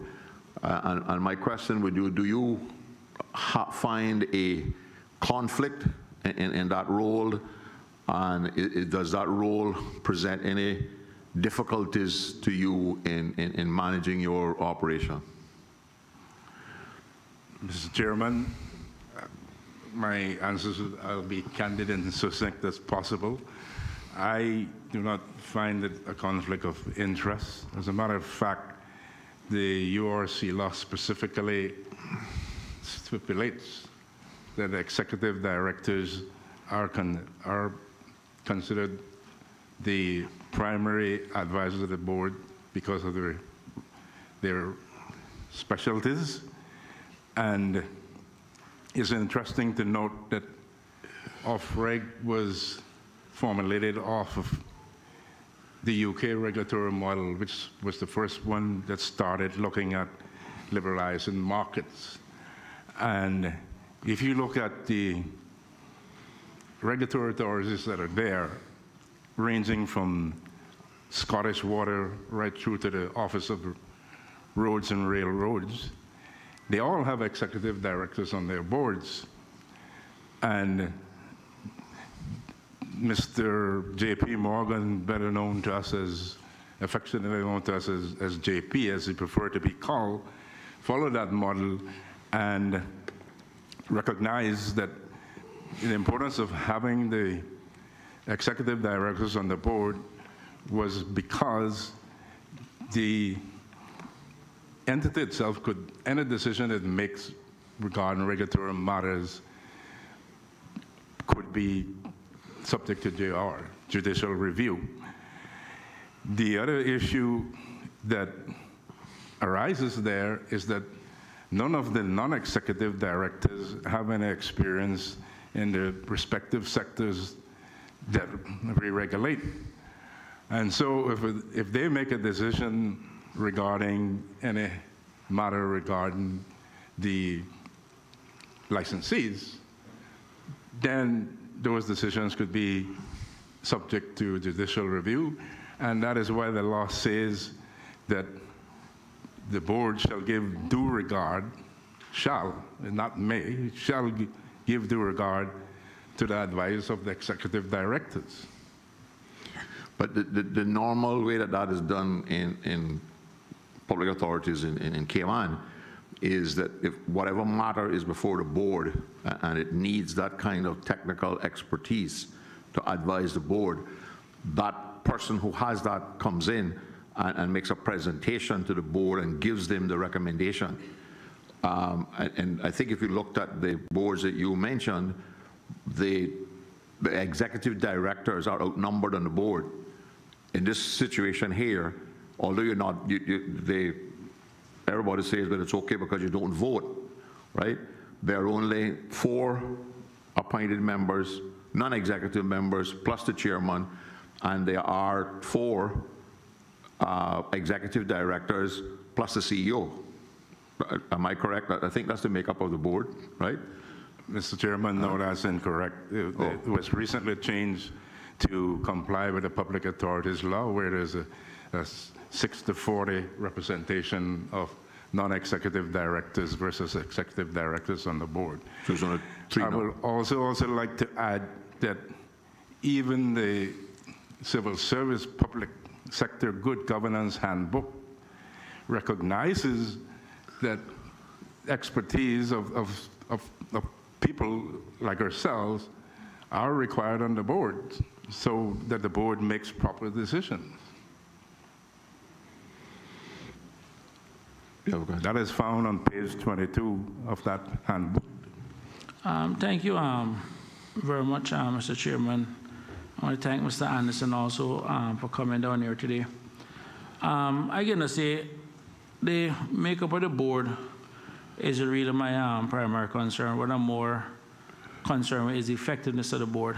And through you to the witness, Mr. Chairman, can you just kind of explain to this committee, and in particular the listening public, like what goes into the regulation of these entities, like say a CUC, like what is the day-to-day regulation or the month-to-month or quarter-to-quarterly regulation of CUC entails? Like what is it does your office do in regards to protecting the public from, say, a monopoly like CUC? How is it regulated? Our primary, thank Mr. Chairman, to you, to MLA Chris Saunders. Our primary responsibility is enshrined in the URC law as well, is to ensure that consumers pay the least affordable cost of electricity, and secondly, to also ensure that the licensee makes a reasonable rate of return. And so when CUC licenses were issued in 2008 and the Electricity Regulatory Authority Board was set up, there has been several mechanisms enshrined in that license to ensure that CUC does not overcharge consumers. It's called a rate cap adjustment mechanism, and CUC cannot just simply raise its rates. It has to apply to Off-Reg for us to either agree or disagree on the rates. And that license requires CUC to do quarterly reporting so that we have a real feel of what their spend is and what their operational statistics are, anywhere from how much diesel they're consuming to how many outages they are, what was the revenue for the particular quarter. They also have to give us a report. And one of the things I instituted with regards to outages is that we have a real-time outage reporting mechanism that lets us know what's happening to the network at any point in time. I purposely left my phone off because it buzzes almost instantaneously with outages. And one of the other things that we do according to that license and also to the law is that any capital expenditure that CUC has to make, they have to submit to Off-Reg a 5-year capital expenditure plan for us to analyze, for us to pour through and agree to whether these business cases make sense or not, or whether it's in the best interest of the consumers. And at the end of that evaluation, if we feel that it is beneficial to consumers and also it meets the revenue requirements of the licensee, then our team puts together a board that we present to, we put together a board paper which we present to the board with our recommendations as whether or not to approve that capital expenditure plan. We do something similarly for any rate requests that we get from CUC. Thank you very much. Has there ever been a case where they have made a request, CUC has made a request, and has it ever been turned down by the board? A request, a general request, or any? In terms of going back to the assets, in terms of? Yes, we have had capital expenditures, business cases that were submitted, and we have rejected them and asked them to supply more information. We would consider it at a different point in time if it met certain thresholds. One of the things going through CUC's bill, going down to the different things that they charge for, and based on my own research and looking at industry trends, once I take out the fuel factor, I find it to fall within the normal, matter of fact, some of the better performing KPIs of industry. But that fuel factor in the bill is a serious bone of contention for me. And that is the one part of the bill that is literally almost unregulated. And it's roughly 50, or in some cases, 55% of the bill. The question, through Mr. Chairman, to Mr. Anderson is, what steps or what is Off-Reg doing with regards to that fuel factor part? Now, I am aware, because when the fuel prices went negative, I did reach out to Mr. Maliki at the time, and he did mention to me that Off-Reg did proactively reach out to CUC with regards to maybe some future options and so forth, and I'll ask him to elaborate or provide an update on that tomorrow. But what I'm trying to understand here is that because it's a pass-through cost, it doesn't seem to be one of the things that have been given a lot of, well, I don't want to use the word priority, but a lot of what they call focus with regards to that part, because it represents 50 to 55% of the bill in some months. And the question to you is, what is being done or what can be done to regulate that part, or is that part of the bill regulated, that fuel factor? Like, what is being done, what is being looked at, what is being considered, what are the components that goes into that analysis? Thank you. Thank you for that question. Mr. Chairman, through you to MLA Saunders, I can assure you that we monitor the fuel factor on a regular basis, actually on a monthly basis. And one of the things I'm pleased to say that it's gone down tremendously, and consumers will see a significant impact on their bills and this month, next month, and subsequent months. With regards to what OFREG is doing about the fuel factors, and you're quite correct, it is a direct pass-through to consumers. But one of the things that we have been actively pursuing is the prospect of getting alternative fuels here in the Cayman Islands for CUC to burn versus diesel, as well as trying to speed up the implementation of more utility-scale solar PV plants, as well as other renewable energy plants.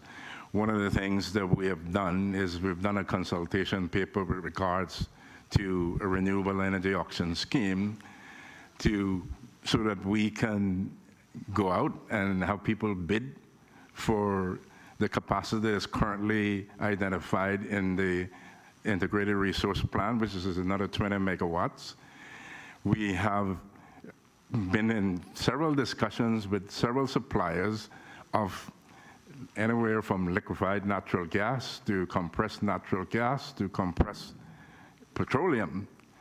And one of the logistical problems that we faced before is that there's a sweet spot at which it makes economic sense for any of those fuels to replace diesel. Right now, we had a meeting about 3 weeks ago with somebody who has come up with a solution that enables the conversion of these diesel engines to natural gas without having to face this not in my backyard scenario with another storage facility at South Sound or elsewhere. And so there are containerized solutions that are available right now for natural gas, and also compressed natural gas, as well as petroleum. And we are actively pursuing that with CUC and having discussions with these suppliers with the intention of trying to bring forward the conversion of these diesel engines to natural gas, as well as adding more renewables to the grid. Thank you very much. Earlier you said that before CUC can do certain things, they'll have to reach out to get permission from OFREG, etc. And in some cases, those requests have been denied. Is something similar being done for the fuel companies? I mean, how are they regulated as opposed to, say, a CUC? Because CUC's contract is actually quite clear.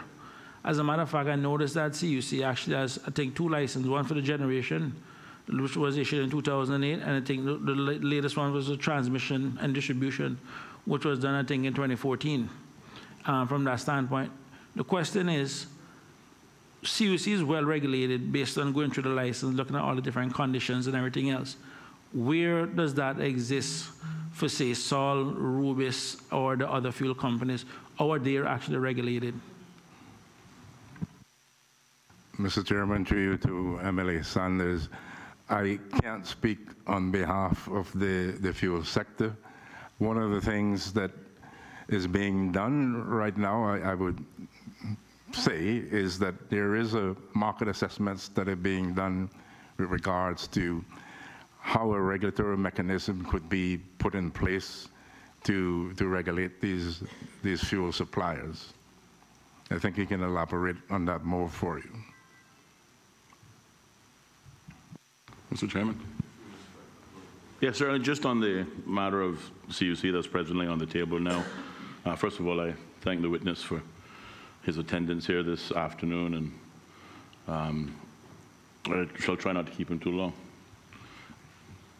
In the recent months, we've heard cries from the public that CUC's energy rates charged to the public have not been or have not matched the price of petroleum products, which at one time within the last 3 months has dropped to $0 per barrel in terms of global market price.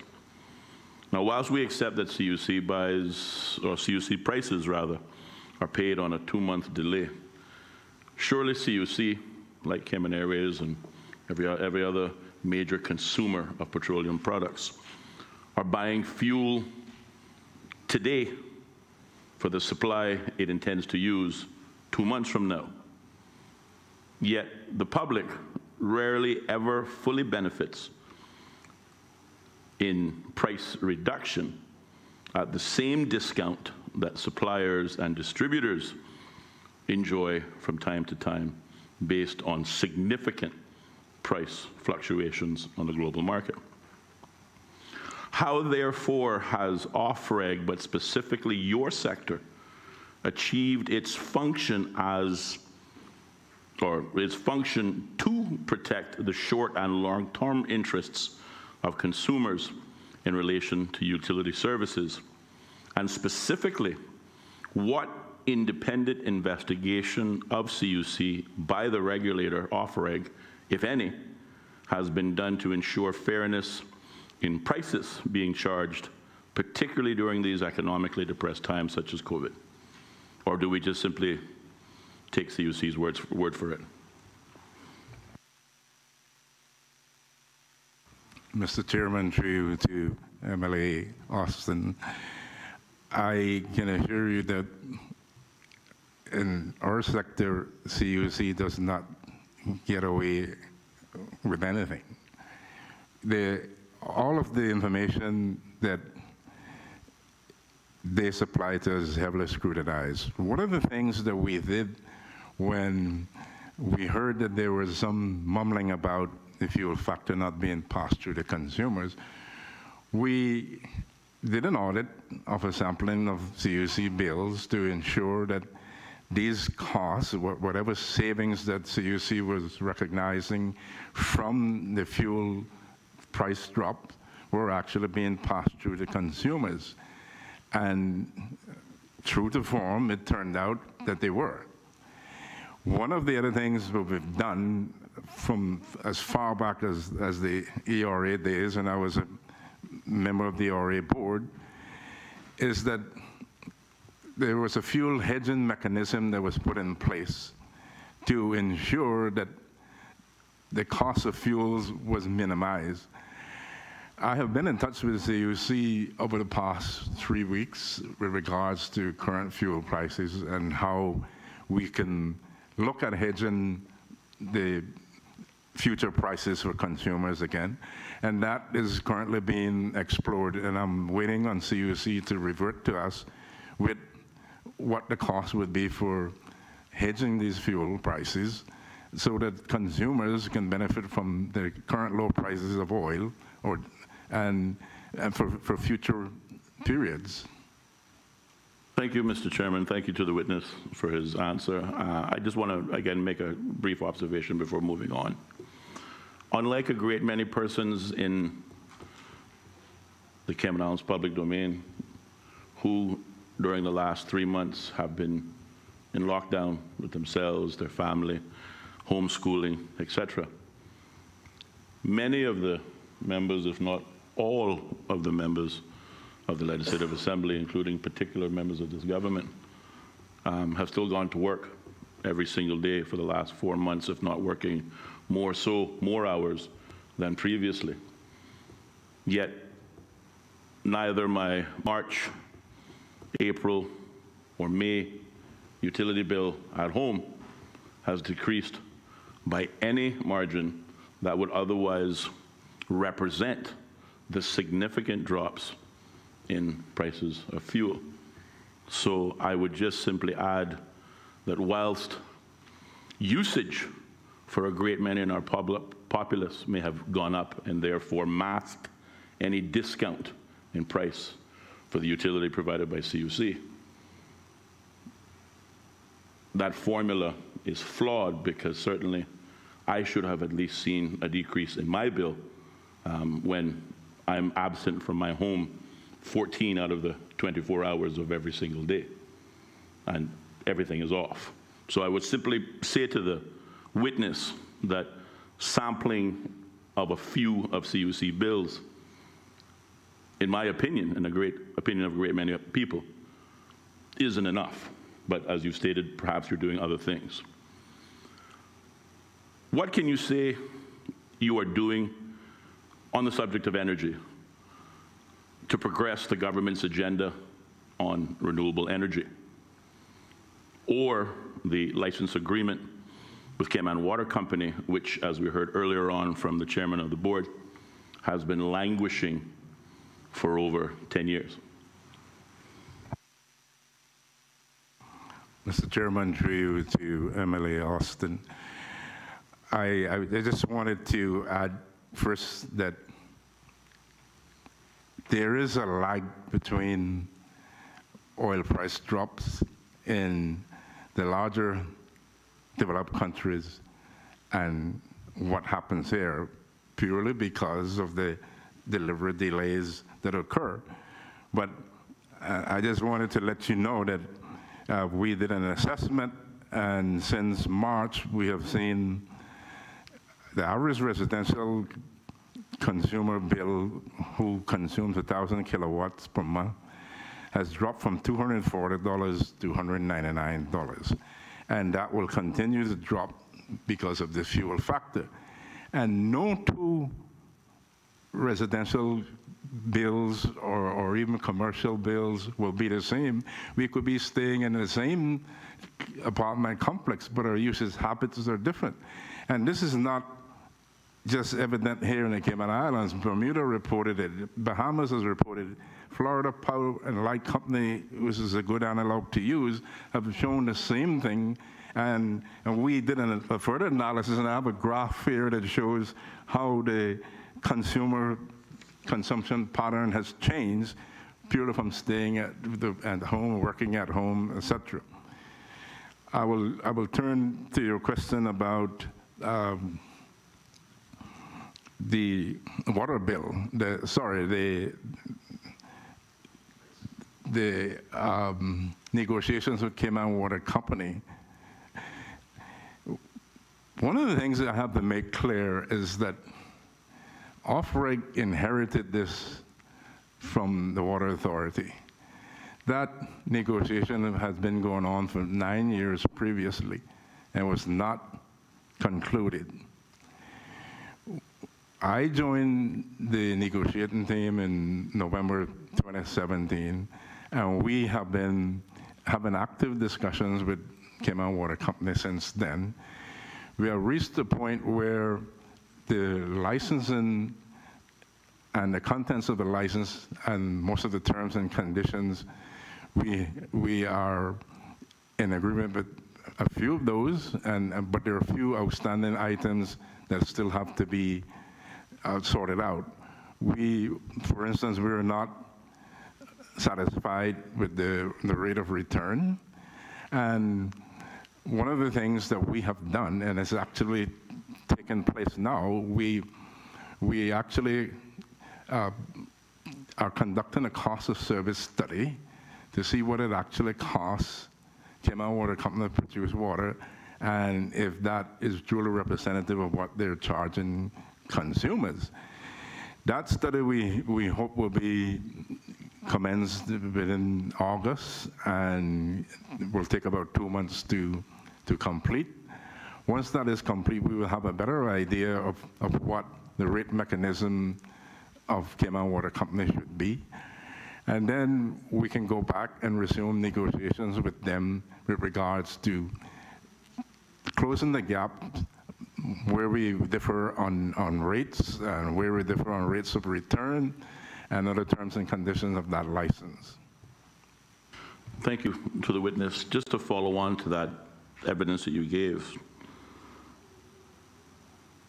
You have been responsible for the energy and utility sector since 2017. That's 3 years on. What can you say and I accept that certainly the negotiation with the Cayman Water Company existed prior to your arrival.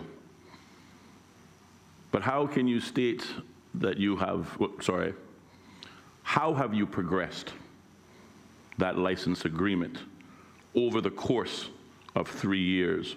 Or is it your testimony that it has taken OFREG, and then specifically the energy and utility sector, 3 years to achieve feedback on reports that have been submitted to the supplier to determine fair price? I mean, what takes 3 years and we still have no license agreement? Surely the shareholders of Cayman Water Company are at risk when their company is providing a service without a license agreement.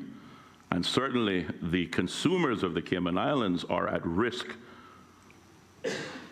in terms of future pricing in the absence of a license agreement that will hold them to any sort of committed price, or certainly committed price increases similar to what we see in the utility sector of CUC.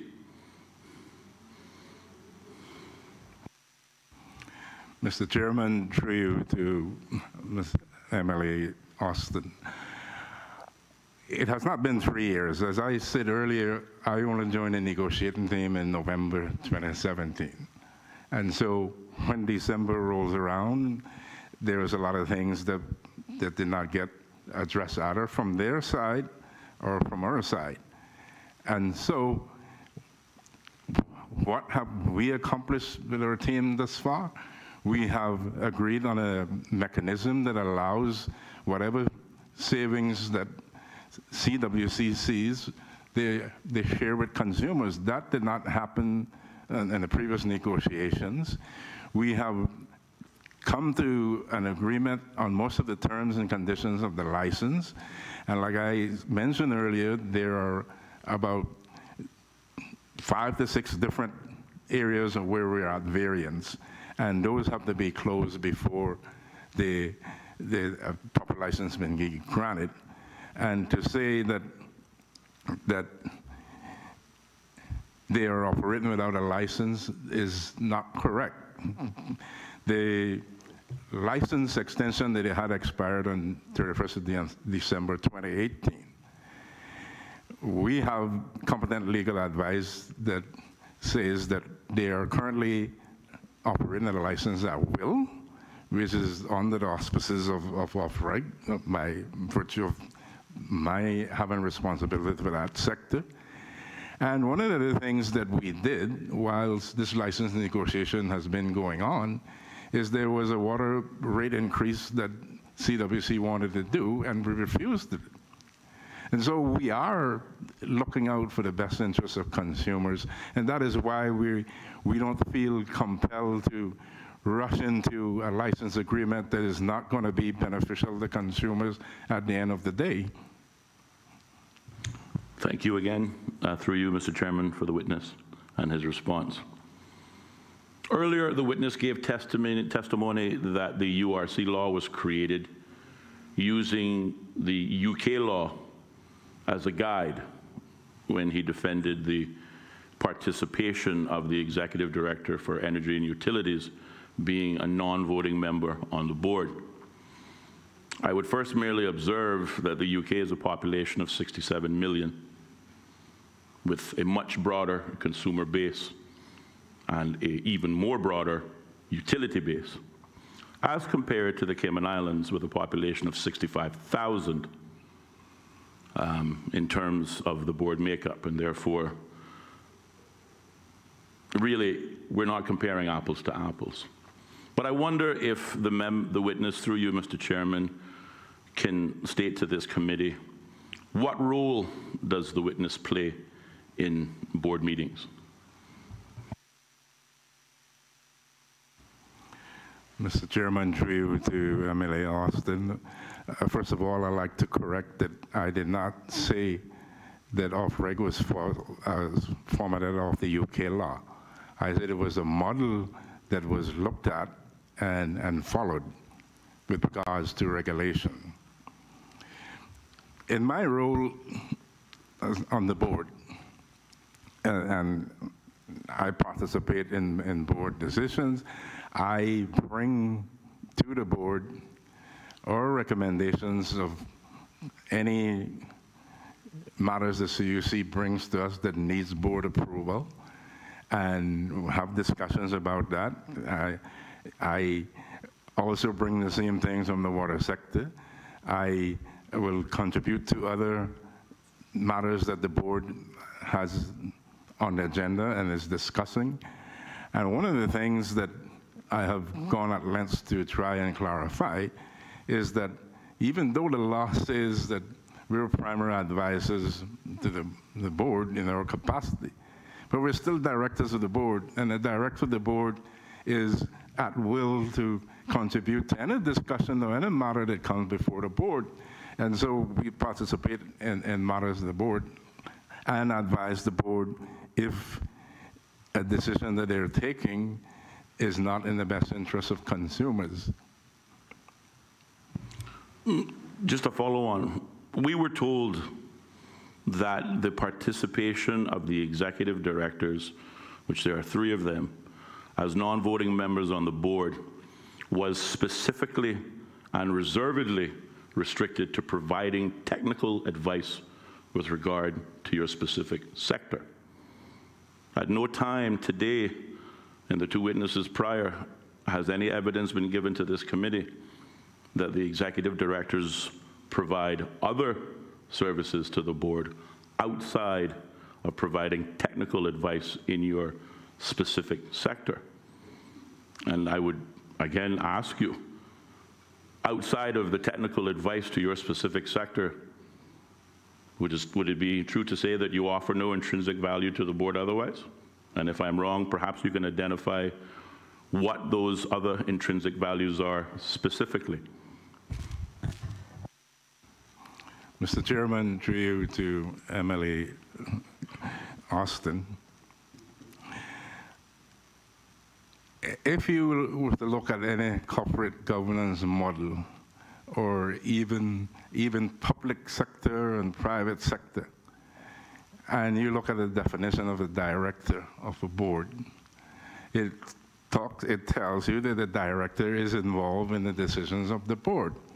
And so I just wanted to clarify that misconception, because as a director of the board, not only am I non-voting, but you and the other MLAs in here and people who have served on the executive council are quite aware that any decision made by the board members of the board, we are bound by collective responsibility for those decisions.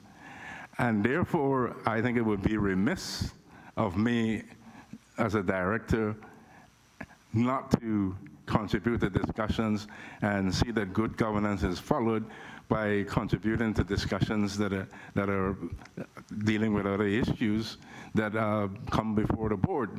We are recused, and the board governance principles that we follow ensure that any matter that comes before the board that deals with any of us personally, we are automatically recused, and we will announce right up front in the agenda if there's any conflict of interest that arises inside that agenda for the day. And so matters that may be on the agenda that warrants discussion and seeks input from different views, those are what we contribute to. Thank you again to the witness for his response, but if I may respectfully correct him, as was identified in the Auditor General's report, the construct of the present off-reg board with the inclusion of 3 executive non-voting members is quite unusual in this jurisdiction.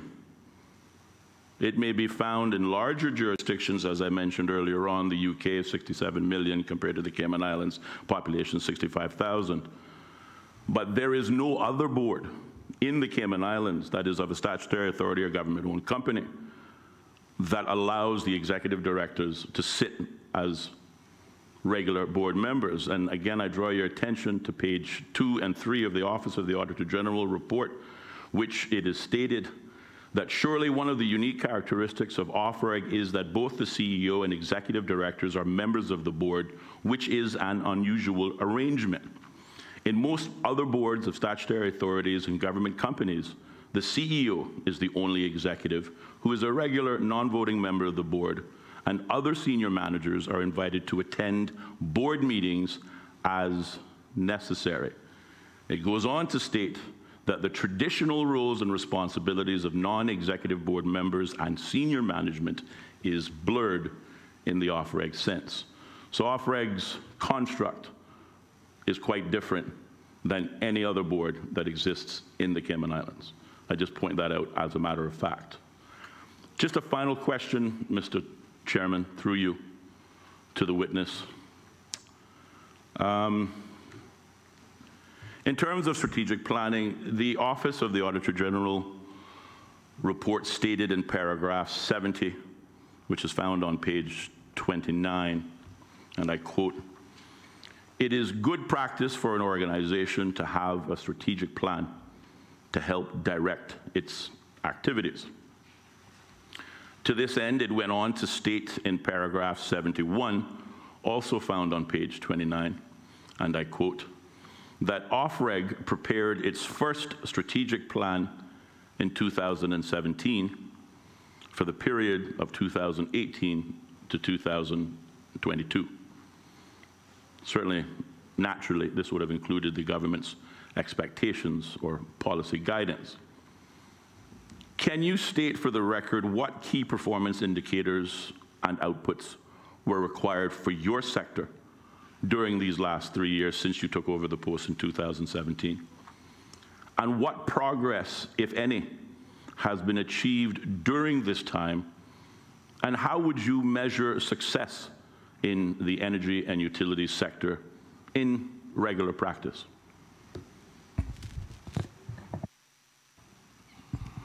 Mr. Chairman, through you to MLA Austin Harris. First, I'll make my final comment about board composition, because I think the Bahamas has a similar board. And so if you were going to compare apples to apples, then you should compare regulator versus regulated. I will leave it at that point. The 5-year strategic plan, I was not part of that. When I joined OFREG first as a member of the board, that 5-year strategic plan had already been started. And so I had no input to that plan. However, the Auditor General has specified that it does not have specific KPIs within it. And you ask, well, how do I measure success in the energy and utility sector? Well, rather than sit on our hands, we looked at what we could do in the energy and utility sector, and we developed what I call KPIs to measure CUC's performance. One of the things that was the outcome of that was, how do we keep a better lid on the outages that consumers are experiencing? And what we did was the real-time outage reporting system. We also measured success by how quickly will we respond to CUC's requests for changes in their capital investment plan. What kind of turnaround time will we do on the capital investment plan that they submit, which is required to be submitted every 5 years. The first iteration comes before us in November. We looked at doing a 60-day turnaround on that, And I'm pleased to say that most of the times we have. And unless we didn't get information from CUC in a timely fashion, that may have extended beyond the 90 days. I also want to talk about some of the accomplishments that we did in the energy and utility sector for the period from 2017 up to 2019.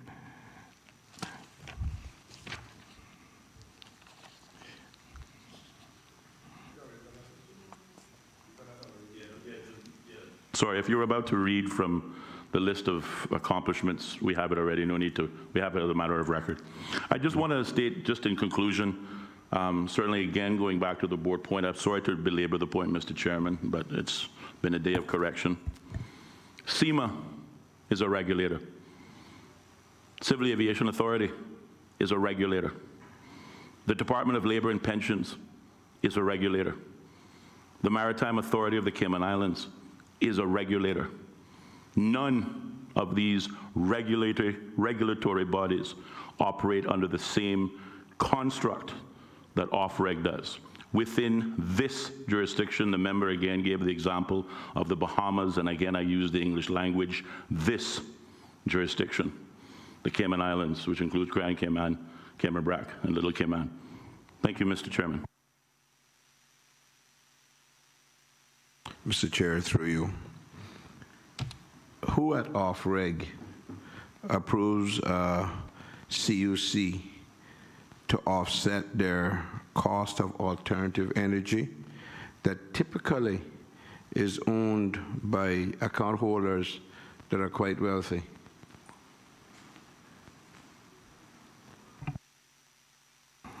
Mr. Chairman, through you to MLA Bernie Bush, the ERA board back in 2011, I believe, in conjunction with CUC, started a customer-owned renewable energy program as a means of incentivizing and stimulating the introductions of renewables on the grid. And they followed what has been good practice, because the early adoption models showed that you needed to pay consumers or the people who install these systems a rate above the normal rate that CUC would pay for diesel. Over a period of time, that rate has been constantly reduced, and as it currently stands, it is still above the cost of fuel, but it's something that we're looking at very carefully. And as a matter of fact, we've also done a consultation paper with regards as to how are we going to allow these fees or the rate paid for customer-generated energy in the future. And that paper will be coming out fairly shortly.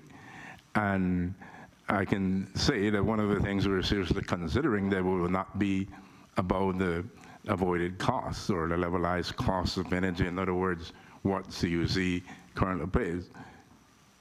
Mr. Chairman, through you.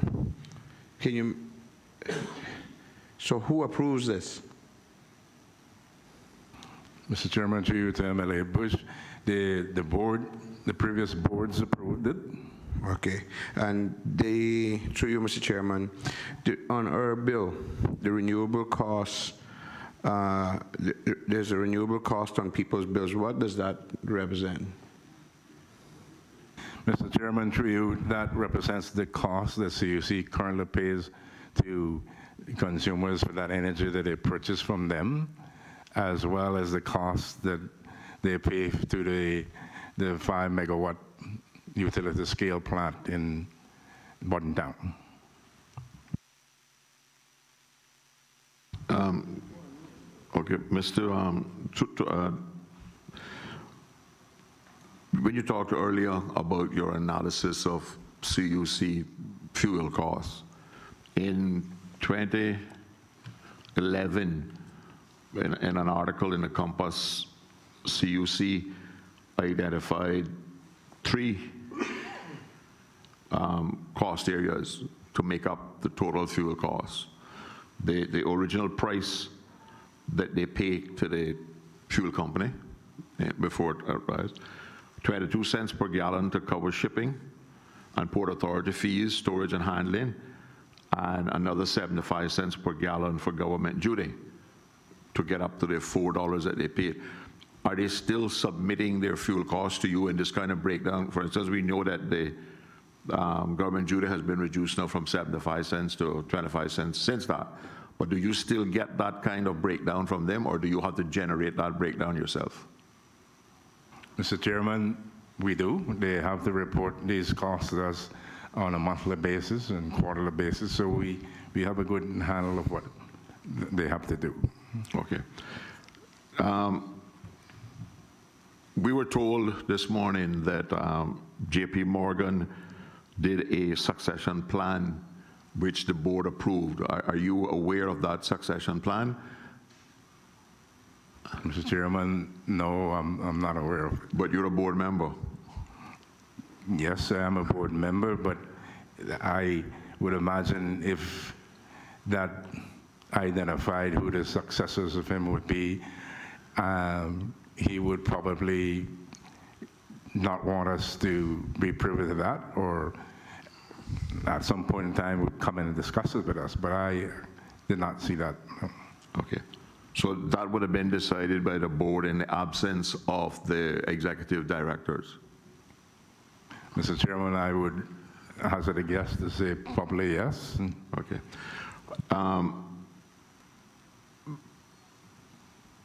There was a period of time where there was a rotating acting CEO. Was that a board decision, and were you party to that decision? And can you give us some insight into what was the purpose of that rotation of CEOs, and whether that was possibly linked to some kind of succession plan? Mr. Chairman, when this decision was made by the board, because both myself and Mr. Monroe were identified as acting CEOs, we quite rightly were recused from the meeting.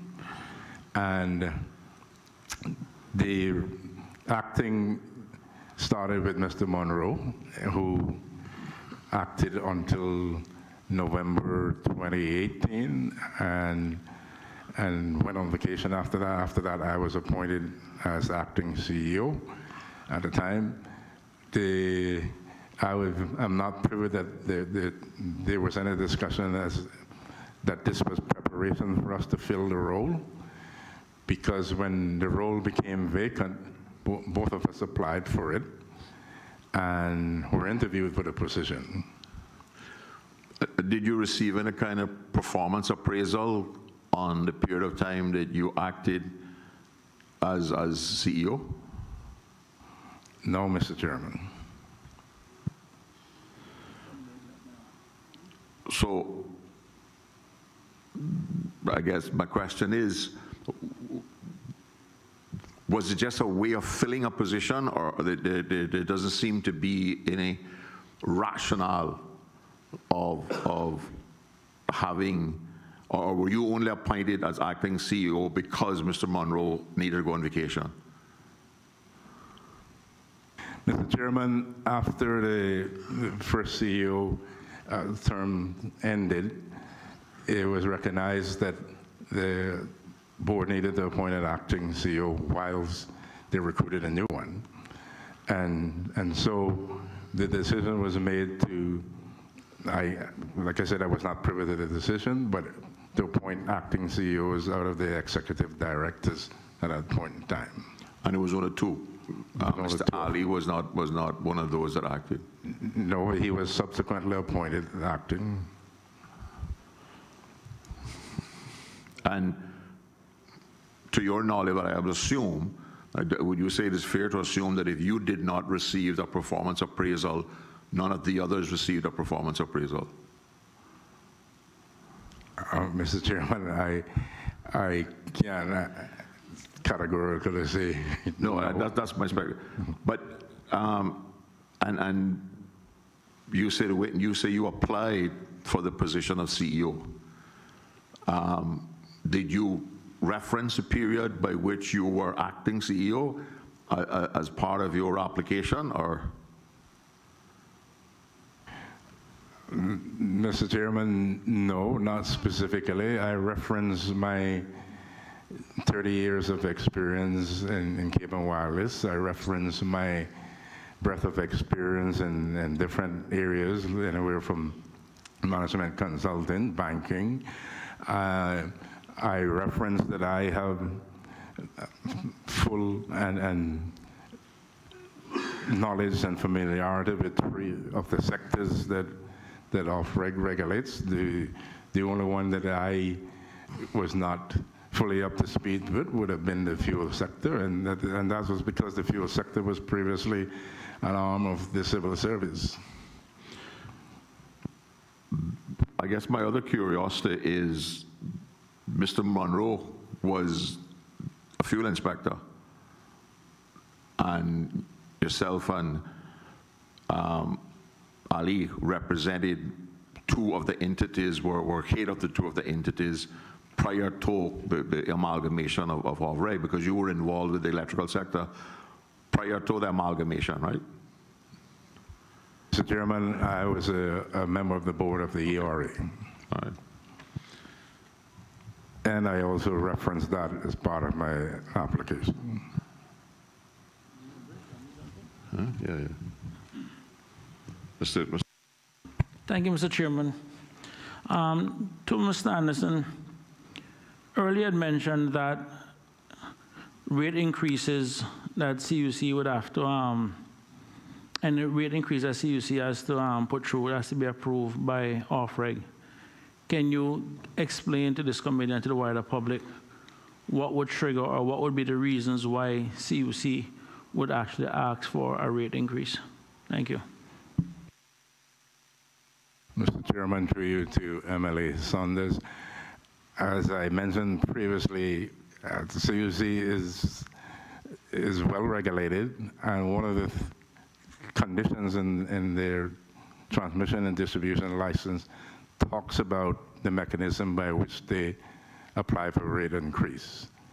And so it says in June of each year that they would submit an application to us for rate increase based on the formula that's contained therein that looks at both the U.S. PPI as well as the Cayman Islands Consumer Price Index. That is submitted to us, and we evaluate it. We check that the calculations are correct, and we will present to the board what our findings are, and then it's up to the decision of the board to approve or disapprove it, because the URC law categorically states that one of the powers of REG is to approve or disapprove rate applications that are submitted to it. Sir, I just want to drill into the genesis of the rate increase itself. Is it in the old CUC agreement pre-2008, there was a guaranteed rate of return, I think of 15% or something like that, that they were basically guaranteed. And post-2008, there were some changes that were made to the license, which resulted also in the fuel pass-through and everything, which prior to the 2008 license wasn't necessarily there. I'm just trying to understand the components of what would drive CUC, like what is it that they have to make, or what is it that they're guaranteed to make that would justify a price increase? Mr. Chairman, subsequent to the 2008 license that was signed, CUC is not guaranteed a return. There's a rate cap adjustment mechanism that is in that license, the transmission and distribution license, that talks about a band within that where CUC is expected to perform, and a rate of return would be expected based on capital investment, their rate base, certain factors called an X factor that looks at socioeconomic market conditions, and all of those are components of this rate increase. I am pleased to say that when we did an examination of what CUC's return has been since the 2008 license was signed, it has averaged 7.4%. If you take that in comparison, and I know the comment may come about we're looking at bigger jurisdictions again, but what analog are you going to use but look at what is happening elsewhere? And the public utility commissions in the US, the average rate of return that they have granted to any utility provider has been 8%, never more than 10%, mainly averaging around 8.2%. Earlier said rate base. I'm trying to understand what makes a rate base, what goes into the rate base. I'm trying to, understand what drives it, because ultimately the question or the issue in all of this is then, what incentive does CUC have to reduce costs, reduce expenses, or reduce anything? I'm trying to understand what is built in there that will incentivize them as opposed to the current situation that we have. Mr. Chairman, to MLA Saunders, CUC rates are regulated by number one, income, the rate base, the return on rate base, the X factor I mentioned about, and the US and Cayman Islands CPI. The rate cap adjustment mechanism that I mentioned there earlier is a mechanism to ensure that CUC is efficient with its capital investments. And so is no longer able to earn a fixed return. And so there's no incentive to them to pad their investments. In fact, if they overspend, then they won't be able to meet their dividend policy, for starters, which would in turn affect their share value, and more importantly, their credit rating. And so CUC's returns are regulated by this rate cap adjustment mechanism, and that forces them to manage and cut their costs, but not at the expense of compromising the reliability and stability of the grid and their performance standards. And one of the things that we also do with regards to regulating them, there are very strict performance standards enshrined in that license agreement that penalizes them for underperformance or may reward them for overperformance. And they have been penalized in the past for underperformance. I'm trying to figure out how RCAM and all of that fits into this entire process. Let me kind of backtrack and tell you what I'm trying to get at so we're clear. One of the issues that I have, and this is a broader legislative issue, not just at the Public Accounts Committee level, is that when questions are asked of the area of governance, and in some cases I would even say, I would use as an example, we'll ask a question and say the HSA or something. Then the person would give testimony, would be pretty much a member of the the person would give the advice or the answer sometimes is a very person from the HSA.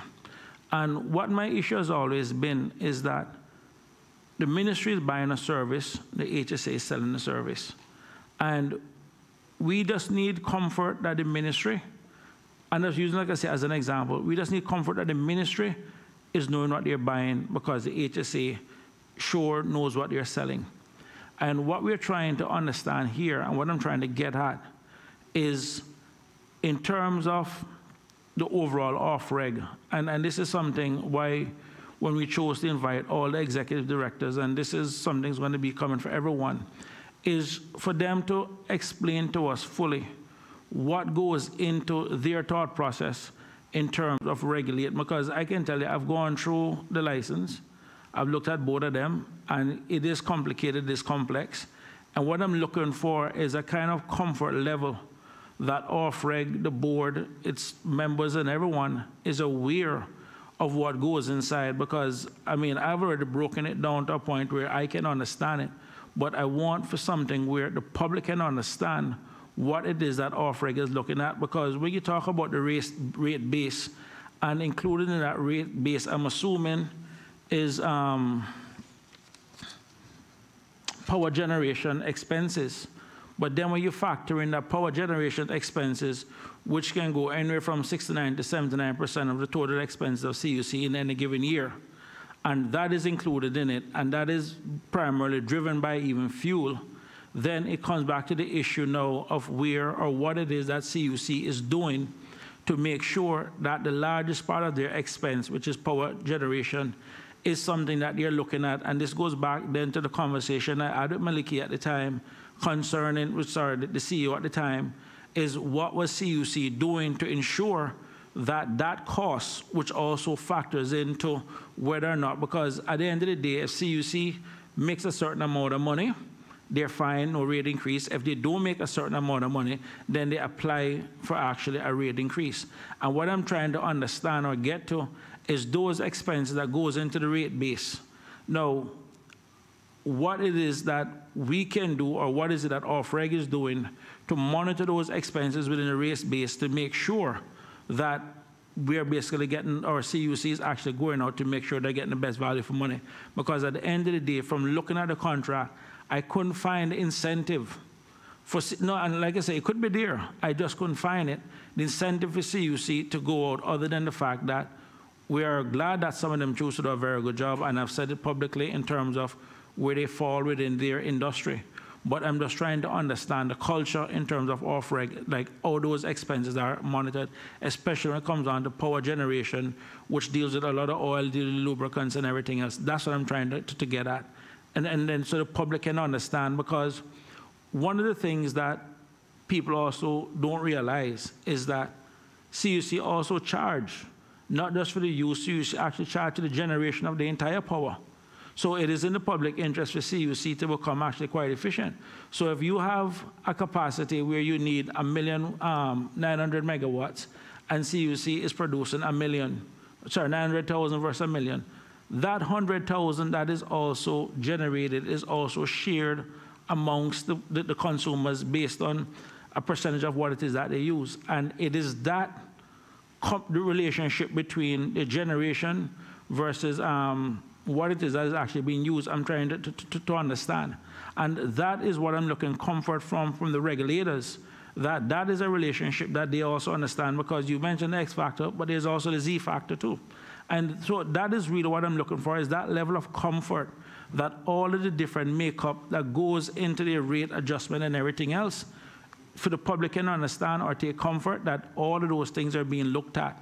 I understand it's very technical, but that's the comfort level I'm looking for right now. Thank you. Mr. Chairman, through you to MLA Saunders, I hope I can provide the correct answer for that.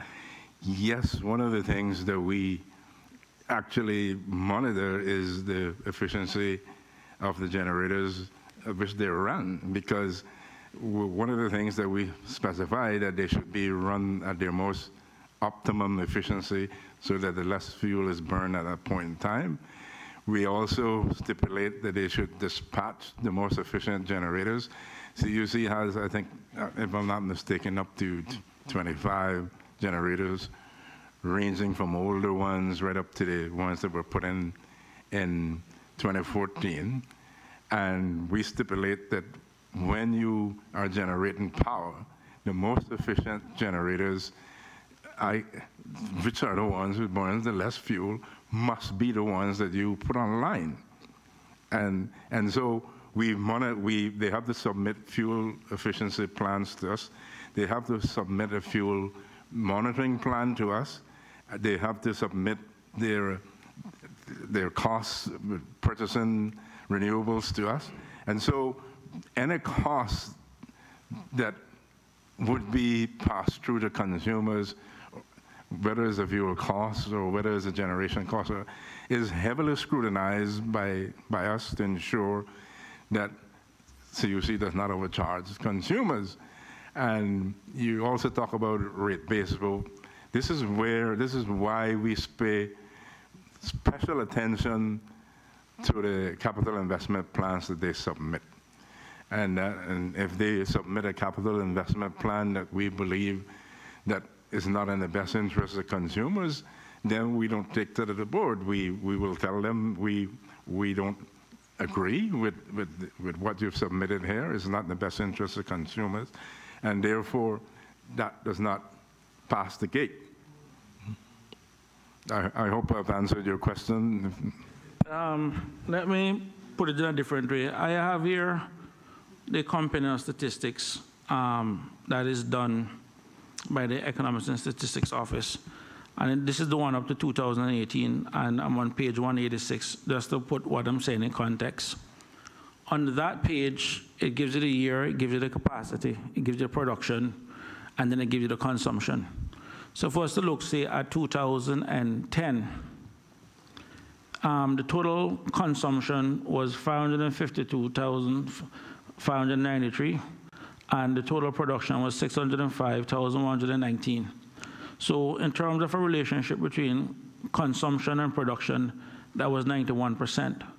I look at 2018, the total consumption was 628,822, and the total production was 641,800.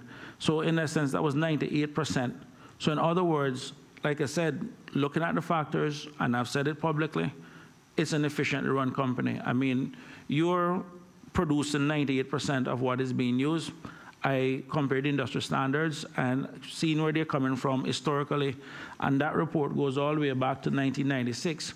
I can see over the years where they have actually improved the relationship between what is actually consumed versus actually what is actually produced. So at 98%, I really have no complaints. I must say that for the record. The issue is that 2% difference in terms of the non-consumption, because it is actually generated, and this is when people look at the side of their light bills, and they will see down the bottom, as I explain it there. You borrow your bill here, Mr. Chairman, just for a second. Where you will look and you will see on the summary, there are some numbers right after each before there's a dollar figure. And this bill is 108, 108, 108, 108. It is my understanding that that 108 is pretty much the other part now that is actually used to allocate the 2% that is actually not used based on the overall usage. So in essence, when you start looking at it, we're still paying not just for what we use, but also for what is generated that we didn't use, and that is apportioned to us as a percentage of our bill. I wish to God mine was this low, sorry. Mine is like 4,000 something that I get hit with. But from that standpoint, so before in 2010, 9% of what wasn't being consumed was actually what was distributed to everyone else, because someone has to pay for it. Power is out there. They have generated, the cost has to be paid. And it is based as a percentage. If I use 1%, I pay 1% of whatever that amount is. No, so I said before, it's an efficiently run company. When I start getting down now into understanding how their expenses or how their adjustments is made, is a combination of the RCAM, plus, in essence, a certain amount of expenses that goes into the generation of the fuel. So they have a set return on their assets, which is what the RCAM look at, and then there's the fixed cost to some extent, then there's the non-fixed cost expenses. It is that non-fixed cost expense, because that one is already set, and you manage that by allowing them to agree or disagree what assets they add to it. I've gone through 10 years of their balance sheet, and I've directly can see which year assets went up versus which year assets go down. And you can go through the annual statements, and they will tell you what assets they buy. I don't need to ask those questions. They're already in the public domain. But then there is the non-fixed costs, the administrative or the other costs. And it is those costs that, for me, is really the biggest problem, because when you look at CUC's bill, in terms of their financial statements, their biggest line of expense is still power generation, and that is driven by fuel. And that is part that goes actually into their other rate base. And my issue is, considering the issue that we have with fuel, which I've already indicated that you don't regulate the fuel factor part of the bill, but there's still the largest part of CUC expense is still fuel. The fuel still comes back to bite us, not once in the fuel factor pass-through, but also twice in their generation, which goes into the rate base. And that is the issue now where I'm trying to understand what CUC does separately to reduce that power generation cost, because that ultimately will be the cost. If they reduce that, then it basically means, and they're meeting the targets that they have, it means that they won't be coming to anyone for any rate increases or anything. And so my question in all of that is, what is being done? Because fuel seems to be a runaway issue right now. What is being done to incentivize CUC? Because again, as you said, in the next bills coming up, maybe CUC went out and find a way to get a benefit from those, the cheap fuel that is out there. If that is the case, then is the same benefit also on the fuel factor? I mean, how are these relationships going? And that's what I'm trying to understand here. That's what I'm trying to say. What is being looked at, how that process is being managed, how that is being monitored.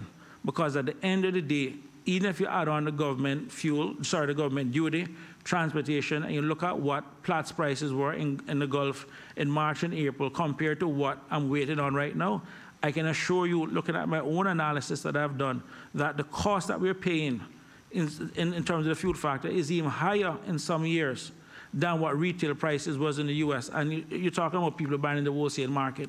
And that is really where I am very uncomfortable with.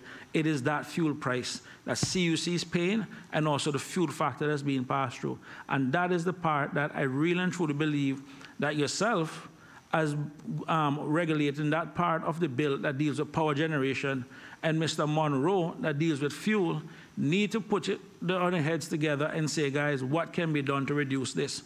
But there's no way, and CUC in every one of the annual reports, put the average price of the imperial gallon for the entire year, unless we're able to look at it and analyze it to true. And that is really where I'm going to use the word, the criminal part of the bill is on the fuel, and is on the power generation.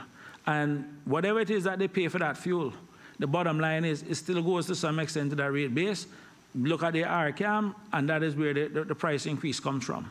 And that is what needs to really sit down and be managed, is fuel.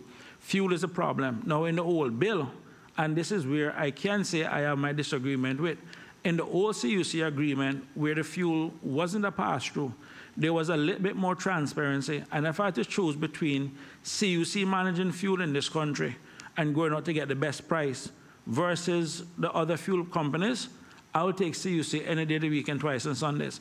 Because the truth of the fact is, the money that they thought CUC was actually making from fuel, it is now even way worse with what the fuel companies are doing. We are better off leaving CUC to go and go deal with this fuel issue as opposed to the arrangement we have now. And at some point, as we start looking through and reviewing some of these licenses, I think the T&D license as a 5-year renewal, the last one I think was November 2014, so the last one should have been November 2019 from that standpoint, is that we start looking at some of these things as we start reviewing the license and looking at it to see how we can make it more efficient. And I think that is what needs to be done. And ultimately, I think that is the comfort that the public is looking for, that something is being done about this, and we're just not taking it as it is.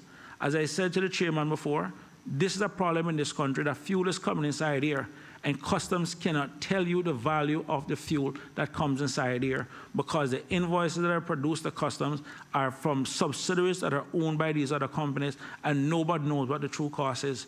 And until we deal with that white elephant in the room, all of this will mean nothing, because fuel is one of the biggest things that drive this entire high cost of living in Cayman. And I know I went off a little bit far in it, but that is really, Mr. Anderson, what needs to be done from off-reg to add value, not just from CUC, but also from the fuel standpoint. And until people start seeing reduction at the pump and the plug, none of these other successes, nothing means anything until the consumer feels that they get something in it. And that is really and truly the culture that we now want to see start pushing through. Like I said, my issue is with CUC, and CUC can come here next week and defend themselves. CUC's only crime is that little one line, the fuel factor on their bill that they pass through to us. And that is what we need to regulate, because that part is unregulated on the bill. And that is really where I feel bad for. And if we don't deal with that, all of this means nothing. Mr. Chairman, through you to MLA Saunders, I don't know if I can recollect all that you said, but I want to assure that there's a couple of things that are afoot. And you mentioned generation. We've done a consultation about regulatory accounting rules. And what that is intended to do is to separate generation from transmission and distribution so that we have a truer picture of what the actual generation costs are that CUC incurs. And so a decision will be made on that in due course. And that's one of the things that we've been actively pursued. The other thing is, I talked about earlier, conversion to alternative fuels, whether it's compressed from petroleum, propane, or whether it's liquefied nitrogen, or whether it's compressed nitrogen gas. If you were to look at the prices of any of those components today, you will see there's a great disparity between what diesel costs are and what natural gas costs are. And when that is extrapolated over a period of 20 years, it shows very little movement in the cost of natural gas because there's so much of it. And what OFREG is actually pursuing is how soon, yes, you have 20-something generators in there that are burning diesel. The price of diesel is here. The price of natural gas is here. How soon can we bridge that gap by converting these diesel engines to natural gas? And that is something we're actively pursuing. And yes, I don't do this in isolation. I do talk with my colleague, Mr. Monroe, as to how we can get this fast-forwarded. One of the things we have been actively talking about is to have a forum where all the players involved in it sit down and we discuss how we resolve this matter. But I can assure you that the Integrated Resource Plan talks about conversion to natural gas taking place in 2025. We've raised a question, why? If there's technology allowing earlier conversion, why can't we bring that forward 2 years? And so these are the things that we are looking at from OFREG's perspective, and we don't, like I say, sit on our hands and not monitor what's going on. I know other Caribbean jurisdictions have looked at going the LNG route, and the issue that they ran into was getting a steady supply of LNG. Now, many of them was actually dependent on Trinidad, and I think a couple of years back or a few years back, Trinidad, I think, had made some change in terms of the amount that they could export or etc., which affected other Caribbean islands who were looking for that steady LNG supply. So, I mean, the question is then, is it a situation now that we have now found a steady source of LNG? Because one of the things that you find, and you see it recently with the fracking issue, that the minute you find something to challenge the petroleum, all of a sudden prices go down to basically nothing. So we have seen where the sheiks and the rednecks, well, sorry, not that term, sorry. There was an article I remember seeing with those guys who were basically doing the fracking versus the Saudis. You know what I mean? And you saw what happened to the price of oil at that point, where those guys just went crazy with the price of oil, that it made it literally almost discouraging for anyone to basically go and continue the minute that oil is challenged. So, I mean, those are the things, but one of the biggest issues has always been getting a steady supplies of LNG. And the question is this, for this region, have we found someone now that can actually give us a steady supply of LNG?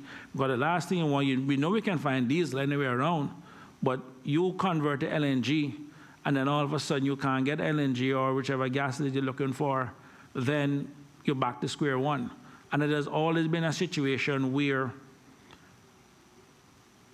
fuel or diesel has always basically ended up dominating. And my issue is, even now, and I'm not waiting until 2025, even right now, the prices that we are paying for fuel in this country for diesel is still way above what it should have been. And LNG would have been a big difference in terms of savings, but I think we can get some of that savings now if we just deal with the fuel issue right now. All right, Reverend, nothing. Mr. Chairman, through you to MLA Saunders. Answer is yes. We have had discussions with 3 suppliers who have the infrastructure in place or setting the infrastructure in place to supply LNG to the Caribbean. And they're actually pursuing Cayman Islands because of our economic condition.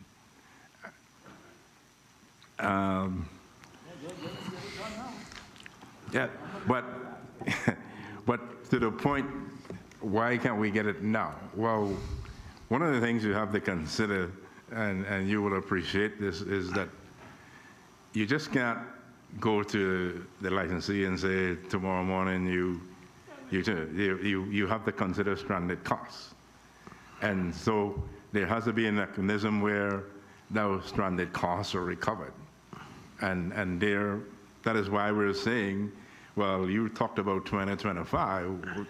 We're not satisfied with that because of developments that happen now. So therefore, let us look at bringing it forward as far as possible.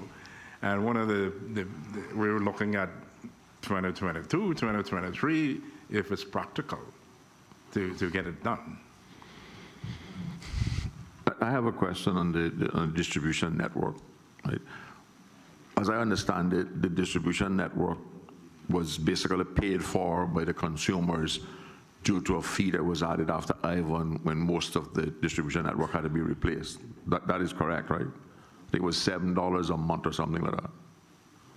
Mr. Chairman, there was a recovery fee paid just after Ivan, but there have been network expansion since then. Okay. At the end of the day, the consumer pays. Yeah.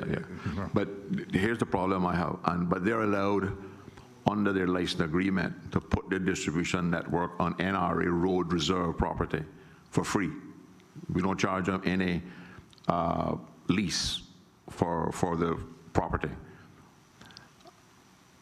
But if they put it on somebody's private property, that person can demand a lease from the company for the pole being on their private land. But although we allow them that free access to the NRA road reserve, whenever the NRA has to move a light pole, CUC is allowed to charge back that reconfiguration of the distribution to the NRA. Can we do something about that? I mean, can that be offset by, if they get it for free, and then you tell me, no, I want you to move 2 light poles, and you say, well, to fix this road here, there's a $37,000 cost for CUC to move these 2 light poles, right? And the NRA has to pay them that cost again. That seems to me like there seem to be a lot of double, they're getting away with, the public is paying, I agree the consumers pay, but we seem to be paying all the time because we paid for the original claim for the stuff. When they move it now for the NRA, although they're getting the location free, they charge the NRA substantial costs. I mean, we're not talking here about $10 to move a light pole. We're talking about thousands and thousands of dollars. I can't imagine what the cost is going to be for the rerouting of the areas now around Hurley's, because there's substantial stuff that has to be moved there. Can the regulators do something to offer the consumer some kind of protection on this, or is that just part of the license and we have to wait until the license is expired and then come up with a lease agreement per pole that will allow government to pay them to move it? Mr. Chairman, respectfully, the OFREG is constrained by what the terms and conditions are in those 2 licenses. The representative from Down West did mention earlier that the license is subject to review every 5 years, parts of it, and we have that scheduled to be done this year. I would believe that it would be up to the NRA to negotiate some kind of agreement with CUC to offset these costs. A case in point is the street lights, the high-pressure sodium street lights. The project was approved by us that it talked about replacing, I think it was over 7,000 of those, which in turn saved fuel costs and saved government money, and NRA paid for those lights. And I mean paid for the installation of the lights. The costs for the street lighting dropped because those were installed. And so I would think it would be up to the NRA to sit together with CUC and perhaps subsequent to that come and have a discussion with us as to how we could approach this. I think if that part of the distribution license is being renewed now, can I invite Off-Reg to have a conversation with the NRA as to how we can save public funds and having to move light poles when the whole grid work is on government land for free? Mr. Chairman, I welcome that suggestion and will act on it. Questions? Thank you very much, Mr. Anderson, and we apologize for keeping you so long. I think we're about an hour and a half past the limit, but we know we got a late start. But thank you very much, and we want to thank you for your candid responses, and we really enjoyed the conversation with you. The meeting is therefore adjourned until 10 o'clock tomorrow morning, when we will have Mr. Duke Monroe at 10 o'clock, followed by Mr. Ali Famo, and then after lunch, we'll have Mr. Malik Cummins. Mr. Chairman.